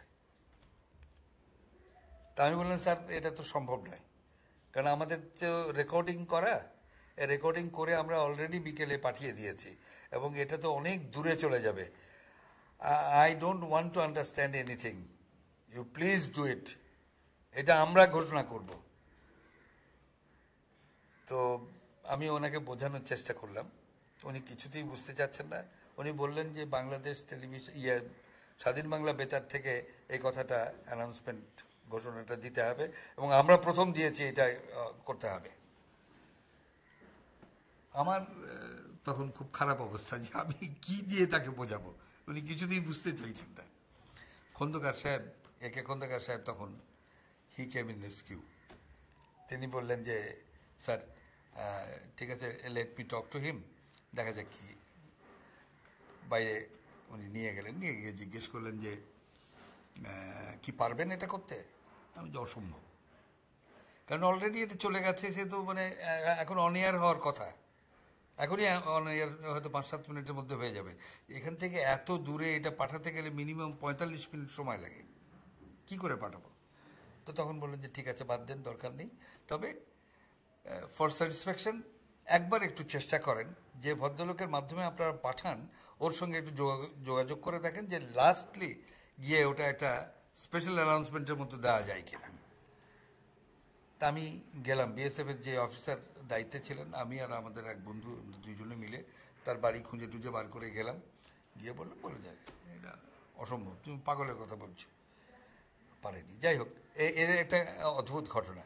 আর একটা মজার ঘটনাটা আমি বলি, সেটা হলো তানভীর, অবাক কাণ্ড কারখানা। এটা খুব দুঃখজনক যদিও। সেটা হলো যে বাংলাদেশ বেতার স্বাধীন বাংলা বেতার কেন্দ্রে 3 দিন ধর্মঘট হয়েছিল এবং ধর্মঘটটা হয়েছিল বেতনের স্কেল দাবি করে এবং যারা কাজ করছেন তাদের পদমর্যাদা দাবি করে। তাজউদ্দিন সাহেব এই জিনিসটাকে কিছুতেই ভালো নজরে দেখেননি যে একটা মুক্তিযুদ্ধ হচ্ছে, সেখানে এই ধরনের অ্যাটিটিউড কেন থাকবে। এবং আমাদের কিছু লোকজনের যারা পলিটিক্যালি প্রোগ্রেসিভ চিন্তাভাবনার লোক ছিলাম, তারা বিশ্বাস করতাম যে আমরা মুক্তিযুদ্ধ করছি, সো পয়সা দিলেও কাজ করব, না দিলেও কাজ করব, খেতে পাই কাজ করব, না পেলেও কাজ করব। সুতরাং এই মানসিকতাটা থাকা দরকার। কিন্তু কিছু কিছু মানুষ যারা এখান থেকে চলে গিয়েছিলেন স্বাধীন বাংলা বেতারের সঙ্গে বা নাম করে এবং ওখানে গিয়ে জড়ো হয়েছিলেন, তার কিছু কিছু লোকজনের মধ্যে এই মানসিকতাটা কাজ করেনি। ফলে তারা বেতন এবং পদমর্যাদা দাবি করেছেন এবং শেষ পর্যন্ত আদায়ও করেছিলেন। সেই সময় 3 দিন যে ধর্মঘট হয়েছিল, তখন কিন্তু একমাত্র কোরআন পাঠ, বজ্রকণ্ঠ মানে বঙ্গবন্ধু শেখ মুজিবুরের কণ্ঠস্বর আর নিউজ বুলেটিন, এই 3টি জিনিস প্রচার হতো, আর কিছু প্রচার হতো না। তারা বেঁচে শুধু নেই, খুব ভালোভাবে বহাল তবিয়াতে আছেন। এমনি এই বেতনের ব্যাপারটা কি ছিল? আপনারা কি বেতন পেতেন? ওই যে বললাম যে বেতনের জন্য যে দাবি উত্থাপন করা হলো, সেই উত্থাপনের পরিপ্রেক্ষিতে কামরুজ্জামান সাহেব এবং তখন যিনি ডিফেন্স সেক্রেটারি ছিলেন সামাদ, আমার ছোটবেলার বন্ধু, স্কুল ফ্রেন্ড, ও আসলো, ওরা দুজন আসলেন, এসে আলাপ আলোচনা করে ঠিকঠাক করলেন এবং পরবর্তীকালে ঘোষণা করলেন একটা বেতনের স্কেল, যে 500 টাকা, 425 টাকা, 50 টাকা, 425 টাকা, 300 টাকা, 350 টাকা, এরকম করে একটা স্কেল তৈরি করে দিলেন। যেটা বলছিলেন তাজউদ্দিন আহমেদের সাহেবের কথা, আসলে ওই টোটাল সময়টা প্রবাসী সরকারের কর্মকাণ্ডকে, পারফরমেন্সকে আপনি কিভাবে মূল্যায়ন করবেন এবং ব্যক্তি তাজউদ্দিন আহমেদকে কিভাবে মূল্যায়ন করবেন? ব্যক্তি তাজউদ্দিনকে মূল্যায়ন করলে একটি কথাতেই বলা যায় যে তিনি না হলে মুক্তিযুদ্ধ হতো না। ভদ্রলোকের ধৈর্য, পরিশ্রম এবং সাহস অসাধারণ ছিল। এবং সেই সঙ্গে আরেকটা কথা বলবো যে রাজনৈতিকভাবে তিনি তখন যদিও আওয়ামী লীগের সম্পাদক ছিলেন এবং বঙ্গবন্ধু তো আমার মনে আছে যে টক ফেল করার পরে 32 নম্বরের বাড়িতে যখন তিনি সমস্ত বিদেশি সাংবাদিকদের সামনে কথা বলছেন, সেই সময়ে উনি বললেন যে here is my secretary, what ever you want to know anything more from this, তাহলে ইউ কন্ট্যাক্ট তাজউদ্দিন। এই অবস্থাটা ছিল। এবং সেই ভদ্রলোক তখন যেভাবে, যে প্রতিকূল অবস্থার মধ্যে, আভ্যন্তরীণ একটা দ্বন্দ্ব ছিল, কে প্রধানমন্ত্রী হবে, কে কি হবে, একটা ছিল, তার মধ্যে কিন্তু তাজউদ্দিন সাহেব টেকিং অল রিস্ক তিনি এই নৌকোটাকে চালিয়ে নিয়ে গেছেন এই উত্তাল তরঙ্গের মধ্যে দিয়ে। এবং এই ভদ্রলোকের কথা যেটুকু আমি জানি বা শুনেছি, কারণ যে লোকগুলো ওই সময় সেক্রেটারিয়েটে ছিলেন, যেমন আসাদুজ্জামান বলে একজন ছিলেন, খন্দকার আসাদুজ্জামান, ফারুক আজিজ খান, তৌফিক ইমাম, সামাদ, এরা এত ঘনিষ্ঠভাবে তাজউদ্দিনকে দেখেছেন, এরা বলতে পারবেন। এবং আমি যতদূর শুনেছি এদের কাছ থেকে, সেটা হলো যে তাজউদ্দিন সাহেব আমার মনে হয় যে 24 ঘন্টার মধ্যে 18 থেকে 20 ঘন্টা মধ্যে শুধু এটিই মাথার মধ্যে রাখতেন। 2-3 ঘন্টা ঘুমোলে হয়তো ঘুমোতেন। তিনি ওই যে একটা ক্যাবিনেটের বোধহয় ডিসিশন ছিল যে যতদিন পর্যন্ত না মুক্তিযুদ্ধ শেষ হবে, বাংলাদেশকে আমরা মুক্ত করতে পারবো, ততদিন পর্যন্ত আমরা কেউ আমাদের পরিবারের সঙ্গে মিলিত হতে পারবো না। আমার মনে হয় একমাত্র তাজউদ্দিন সাহেব সেটা মেনটেন করতে পেরেছিলেন শেষ পর্যন্ত। এবং তাজউদ্দিন সাহেব যে ধীশক্তি নিয়ে, যে দূরদৃষ্টি নিয়ে কাজগুলো করেছিলেন প্রথম থেকে আরম্ভ করে, ইন্দিরা গান্ধীর কাছে যাওয়া, সাহায্য চাওয়া, এগুলো থেকে আরম্ভ করে, আমার মনে হয় যে এটা যদি বিশ্লেষণ করে দেখা যায়, তাহলে দেখা যাবে যে তাজউদ্দিন সাহেব না থাকলে এই মুক্তিযুদ্ধ হতো না। একটু থামি, একটু ফাইন টাউন, সুন্দর বললেন, ঠিক, একটু ফাইন টাউন আজানটা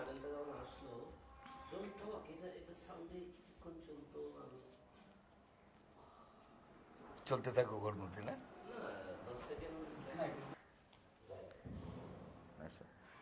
আমাদের একটু বলবেন যে এই যে ভারতে যে গিয়েছিলেন, থাকলেন, কাজ করলেন, কি অভিজ্ঞতা ভারতবাসীর মানুষের পশ্চিমবঙ্গে?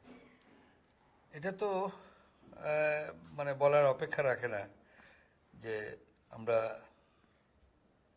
প্রচণ্ড রকমভাবে কৃতজ্ঞতা দেখাচ্ছে যে তারা যদি আমাদেরকে এইভাবে, এই বিশাল জনগোষ্ঠীকে সেদিন সহযোগিতা না করতেন, সাহায্য না দিতেন, তাহলে আমরা হয়তো এই প্রতিরোধ সংগ্রামে দাঁড়াতে পারতাম না এবং বিজয় অর্জন করতে পারতাম না।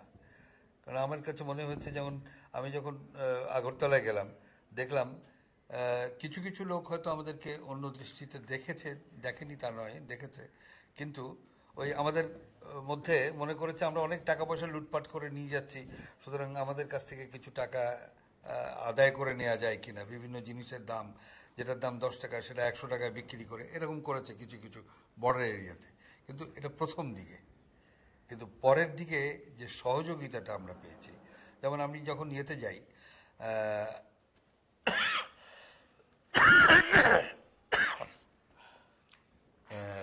আগরতলা গেলাম, আগরতলা গিয়ে তখন ইয়ে ছিলেন, বিরোধী দলের নেতা ছিলেন কমিউনিস্ট পার্টির নৃপেন চক্রবর্তী। উনি আসলেন, উনি আমাদেরকে ঠিক করলেন কোথায় আমরা থাকবো, ব্যবস্থা করে দিলেন। ব্যবস্থা করলেন কোথায় না, এখন যিনি সংস্কৃতি মন্ত্রী ওখানে, অনিল সরকার, কবি, সরি, পানি খাবেন না? একটু পানি দাও তো, না শুধু না, ঠান্ডা পানিতে এমনি দেন, বোতলটাই দেন।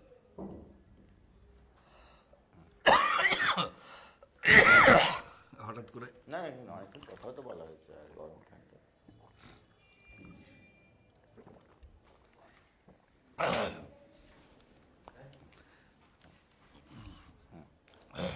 তো নিপেন চক্রবর্তী আমাদেরকে থাকবার ব্যবস্থা করে দিলেন। কোথায় আমরা থাকবো, আমি আর ফয়েজ ভাই, আমরা দুজন। অনিল সরকার এবং এখন ওদের যে দেশের কথা নামে একটা দৈনিক পত্রিকা আছে, ভারতীয় কমিউনিস্ট পার্টি ত্রিপুরা রাজ্যের মুখপত্র, সেটার এখন এডিটর গৌতম দাস, ওদের মেসে গিয়ে আমরা উঠলাম। পরের দিনই আমরা কি করে যাব তার ব্যবস্থা ওরাই করে দিল। ফয়েজ ভাই অবশ্যই চলে আসলেন বাই এয়ার, আমরা আসলাম বাই ট্রেন। আসার সময় আমাদেরকে বলা হলো যে গুয়াহাটি যখন যাবেন তখন একটু সতর্ক থাকবেন, কারণ গুয়াহাটির জায়গাটা একটু, আসামের লোকজন আমাদেরকে ভালো চোখে দেখছে না। কিন্তু সেই সঙ্গে কংগ্রেস, কমিউনিস্ট পার্টি, সিপিআইএম সবাই তাদের যে দলীয় নেতৃবৃন্দ আছে তাদেরকে নির্দেশ দিয়ে দিয়েছে যে ওইখানে ভলেন্টিয়ার্স রাখতে হবে গোটা ট্রেনের কাছে, এবং কোনোভাবে যেন এদের উপরে কোনো রকমের আক্রমণ না হয় সেদিকে খেয়াল রাখতে হবে। এবং ঠিক তাই হলো। এবং আমাদেরকে দুটি নাম বলে দেওয়া হলো সিপিএম অফিস থেকে, যে যদি কোনো রকমের অসুবিধা হয় আপনারা এই দুটো নাম ধরে ডাক দেবেন, চিৎকার করবেন। আমাদের চিৎকার করতে হলো না, কোনো কিছু হলোও না গুয়াহাটিতে, কিন্তু আমরা ওদেরকে পেয়েও গেলাম। তারা এসে আমাদের সঙ্গে দেখা করলো এবং অন্যান্য যারা ছিলেন তাদের প্রত্যেকের খোঁজখবর নিয়ে চলে গেলেন। এই যে প্রত্যেকটি রাজনৈতিক দলের এই যে দায়িত্বশীলতা, এটা কিন্তু আমাদের সাংঘাতিকভাবে মুগ্ধ করেছে। এরপরে হচ্ছে যে আমি কলকাতায় গেলাম, কলকাতায় গিয়ে এতদিন রইলাম, সেই মে মাস থেকে আরম্ভ করে ডিসেম্বর পর্যন্ত। এই সময়টাতে প্রত্যেকটি মানুষের সাংঘাতিক রকমের সহযোগিতা, মানসিকভাবে তারা আমাদের প্রতি এত দুর্বল। এবং আমরা ওই যে বাংলা ভাষার জন্য আন্দোলন করেছিলাম, এটা কিন্তু তাদের বোধোদয়ের মধ্যে একটা বিশাল ব্যাপার, এবং আমাদেরকে তারা সাংঘাতিক চোখে দেখে। আর শেখ মুজিবের ব্যাপারটা তো দেবতার মতো হয়ে গেল, আমার মনে হচ্ছে যেন সুভাষ বসু ফিরে এসছে আবার। ওই পুজোর প্যান্ডেলে দেবীর মানে মূর্তি আছে, তার সামনেই শেখ মুজিবের ছবি, এবং সেই ছবিতে মানে আগে পূজা অর্চনা হচ্ছে, তারপরে দেবীর কাছে যাচ্ছে। তো আমরা নিজেরা দেখেছি যে এই ধরনের ঘটনা ঘটেছে। এ কি অসাধারণ ব্যাপার! মানে তার অনুপস্থিতিটা আরও তাকে বেশি করে উপস্থিত করে দিয়েছিল ওখানে, যার জন্যে। এবং প্রত্যেকটি মানুষ তখন চাইতো যে এরা মুক্ত হোক, এর মধ্যে কোনো রকমের কুটিলতা ছিল না। আচ্ছা, এই যে বিষয়টি মানে ৭১-এর চেতনা আমরা বলি মাঝে মাঝে, এটা আসলে কি, এটা বলতে কি বোঝায়? ৭১-এর চেতনা মানে মুক্তিযুদ্ধের যে চেতনাটা, যে মুক্তিযুদ্ধে আমরা কি চেয়েছিলাম, আমরা একটা মুক্ত স্বদেশ চেয়েছিলাম, একটা ধর্মনিরপেক্ষ মানে মাটি চেয়েছিলাম, আমরা সাম্প্রদায়িকতা বিরোধী একটা পরিবেশ চেয়েছিলাম, এবং আমরা চেয়েছিলাম যে এই দেশটাকে, এই সোনার বাংলা বলে পরিচিত যে দেশ, এই দেশটার মানুষ যে সহজ সরল, তারা যে শান্তিতে এবং স্বস্তিতে বাস করতে চায়, সেই অবস্থাটা তৈরি করার জন্য চেষ্টা করা হয়েছিল। এবং যেখানে দেওয়া হয়েছিল যে পাকিস্তানি দুঃশাসনের বিরুদ্ধে লড়াই করে যদি তাদেরকে এদেশ থেকে বিতাড়িত করা না যায়, যতদিন না বিতাড়ন করা যাবে ততদিন পর্যন্ত এই দেশে সেই শান্তি আসবে না। তখন মানুষ জান প্রাণ দিয়ে এই সাংস্কৃতিক ক্ষেত্রেই হোক, সাহিত্যে হোক, রাজনীতিতে হোক, সমাজে হোক, যে অর্থনৈতিক ক্ষেত্রে হোক, সবাই যেন ঐক্যবদ্ধ হয়ে মানসিকভাবে এবং শারীরিকভাবে ঐক্যবদ্ধ হয়েছে। যে আজকে এই পাকিস্তানি যে শাসন, সরু শাসন, সামরিক শাসন, এদের বিরুদ্ধে আমাদের একটা প্রতিরোধ গড়ে তুলতে হবে, এবং এই প্রতিরোধ থেকে আমাদের যে বিজয় অর্জন করতে হবে সেটা হবে যে আমাদের যে মাতৃভূমি পূর্ব বাংলা, সেটাকে পাকিস্তানিরা দখল করে নিয়ে গিয়েছিল, সেটাকে আমরা পুনরুদ্ধার করব, এবং পুনরুদ্ধার করে বাঙালির যে সংস্কৃতি, বাঙালির যে ঐতিহ্য, সেটাকে আমরা স্থাপন করব, প্রচলিত করব। এটাই আমাদের সবচেয়ে বড় আকাঙ্ক্ষা ছিল। এবং আমি মনে করি যে এই যে ধর্মনিরপেক্ষতা এবং সাম্রাজ্যবাদের বিরুদ্ধে লড়াই করা যে ঐতিহ্য আমাদের, এই যে ব্রিটিশ সাম্রাজ্যবাদ থেকে আরম্ভ করে ইঙ্গো মার্কিন সাম্রাজ্যবাদের বিরুদ্ধে লড়াই করে, সাম্প্রদায়িক দাঙ্গার বিরুদ্ধে লড়াই করে আমরা যেভাবে হয়েছি, এবং এমনকি প্রাকৃতিক দুর্যোগের বিরুদ্ধে লড়াই করেছি, যখন আমরা দেখেছি পাকিস্তানিরা আমাদেরকে দুঃশাসনে আমাদের দিকে চোখ তুলে তাকায়নি, আমাদেরকে সাহায্য করার জন্য এগিয়ে আসেনি, সেই মুহূর্তেও যেমন পৃথিবীর সর্বত্র যে মানুষটি পূজনীয় কবিগুরু রবীন্দ্রনাথ ঠাকুর, সেই রবীন্দ্রনাথ ঠাকুরকে এখানে একেবারে বিলুপ্ত করে দেওয়ার জন্য তখন তারা চেষ্টা করেছিল। এবং খাজা শাহাবুদ্দিন শিক্ষামন্ত্রী ছিল, তথ্যমন্ত্রী ছিল পাকিস্তানের, পার্লামেন্ট হাউসে দাঁড়িয়ে বক্তৃতা করে বলেছিল যে রবীন্দ্রনাথ আমাদের সংস্কৃতির অবিচ্ছেদ্য অঙ্গ নয়। তখন কিন্তু এই পূর্ব বাংলার মানুষেরাই সবচেয়ে বেশি গর্জন করে উঠেছিল এবং তারা এই রাজপথ দখল করে নিয়ে রবীন্দ্রনাথের গান, রবীন্দ্রনাথের গল্প, রবীন্দ্রনাথের কবিতা, রবীন্দ্রনাথের নাটক, এর সমস্ত কিছু দিয়ে তারা প্রতিরোধ তৈরি করেছিল। এবং সেই সময় ওই ইঞ্জিনিয়ার্স ইনস্টিটিউটে 4 দিন ব্যাপী একটি অনুষ্ঠান হয়েছিল, স্বাধিকার প্রতিষ্ঠা পরিষদ এই নামে, এই ব্যানারে, তার উদ্যোগে। এবং সেটা আমাদের শ্রদ্ধেয় ওয়াহিদুল হক এবং আমি এটার যুগ্ম আহ্বায়ক ছিলাম, আর ছিলেন প্রেসিডেন্ট মোর্শেদ ছিলেন প্রেসিডেন্ট। আবু নাহিদ বলে একটা ইয়াং কবি, তিনি ছিলেন এটা ট্রেজারার। এবং আমরা সমস্ত সংগঠনগুলোর সঙ্গে, সৃজনীয়ের সঙ্গে যুক্ত ছিল, উন্মেষ যুক্ত ছিল, উদিচি যুক্ত ছিল, ক্রান্তি যুক্ত ছিল, ছায়ানট তো ছিলই, ছায়ানট উত্তরণ নাকি, এই নামটা বারবারই আমি ভুলে যাই। প্রফেসর রফিকুল ইসলাম, ওদের ভাইরা মিলে, আতিকুল ইসলাম, ফারুকুল ইসলাম, ওরা মিলে এটা করেছিল। এই প্রতিষ্ঠান সবগুলো কিন্তু, এবং ওই ঢাকা বিশ্ববিদ্যালয় সংস্কৃতি সংসদ তখন 2 ভাগে বিভক্ত, তারপরেও কিন্তু তারা সবাই এসে এইটাতে যুক্ত হয়েছিলেন এবং 4 দিন ব্যাপী অনুষ্ঠান হয়েছিল। এবং এই ইঞ্জিনিয়ার্স ইনস্টিটিউটের 4 দিন ব্যাপী অনুষ্ঠানের শেষ দিনে মোনেম খাঁ চেষ্টা করেছিল মিরপুর এবং মোহাম্মদপুর থেকে 2 ট্রাক ভর্তি গুন্ডা পাঠিয়ে ওই অনুষ্ঠানটাকে ভণ্ডুল করার জন্য। কিন্তু দুর্ভাগ্যটা হচ্ছে যে শেষ দিনে যখন চিত্রাঙ্গদা নৃত্যনাট্যটির 2টো শো আমরা করব বলে কথা দিলাম, কারণ এত লোক হলো শেষ দিনে ওই চিত্রাঙ্গদার অনুষ্ঠানে, লায়লা হাসান যেটা ছিল, নায়িকা ছিলেন, আমরা ওই বললাম যে আমরা 2য় শো করব, ওই অবস্থা দেখে আমরা 2য় শো করব। কিন্তু এর মধ্যে খবর পেলাম যে এরকম গুন্ডার হামলা করার সম্ভাবনা আছে, আশঙ্কা আছে, কি করা যাবে। গুন্ডাদের একজনের সঙ্গে আমার কথা হলো, সে নিয়ে স্টেজে আসলেন, আপনারা কেন ভয় পাচ্ছেন, আপনারা করে যান, কোনো অসুবিধা নেই। জগন্নাথ কলেজের এক ছাত্র নেতা সে নিয়ে আসলো, নিয়ে এসে আমাদেরকে আশ্বস্ত করার চেষ্টা করলো, কিন্তু আমরা আশ্বস্ত হতে পারলাম না, কারণ গুন্ডারা ওখানে ওই রমনা রেস্টুরেন্ট এখন যেটা, ওইখানে বসে মদ খাচ্ছে, তাড়ি খাচ্ছে, মদ তো না তাড়ি খাচ্ছে। তো ওরা যে অল্প লোক দেখে তখন হামলাটা করবে এটা আমরা বুঝতে পারছিলাম। আমরা বললাম যে মানে এই মুহূর্তে আমাদের পক্ষে করা সম্ভব হচ্ছে না, আমরা পরে এই অনুষ্ঠান আবার করব। আমরা সেদিন ওই অনুষ্ঠানটা শেষ যাওয়া, এটাও আমাদের একটু ট্যাকটিক্যালি ব্যাপার ছিল যে অনুষ্ঠানটা শেষ হয়ে যাওয়ার সঙ্গে সঙ্গে সমস্ত ছেলে মেয়েদেরকে আমরা বললাম যে তোমরা বাড়ি চলে যাও, এবং লায়লা এবং অন্যান্য মেয়ে যারা ছিল তাদেরকে বুলবুল একাডেমি, তখন একটা ছোট্ট মাইক্রোবাসের মতো গাড়ি ছিল, ওই গাড়িতে একটু ঢুকিয়ে দিয়ে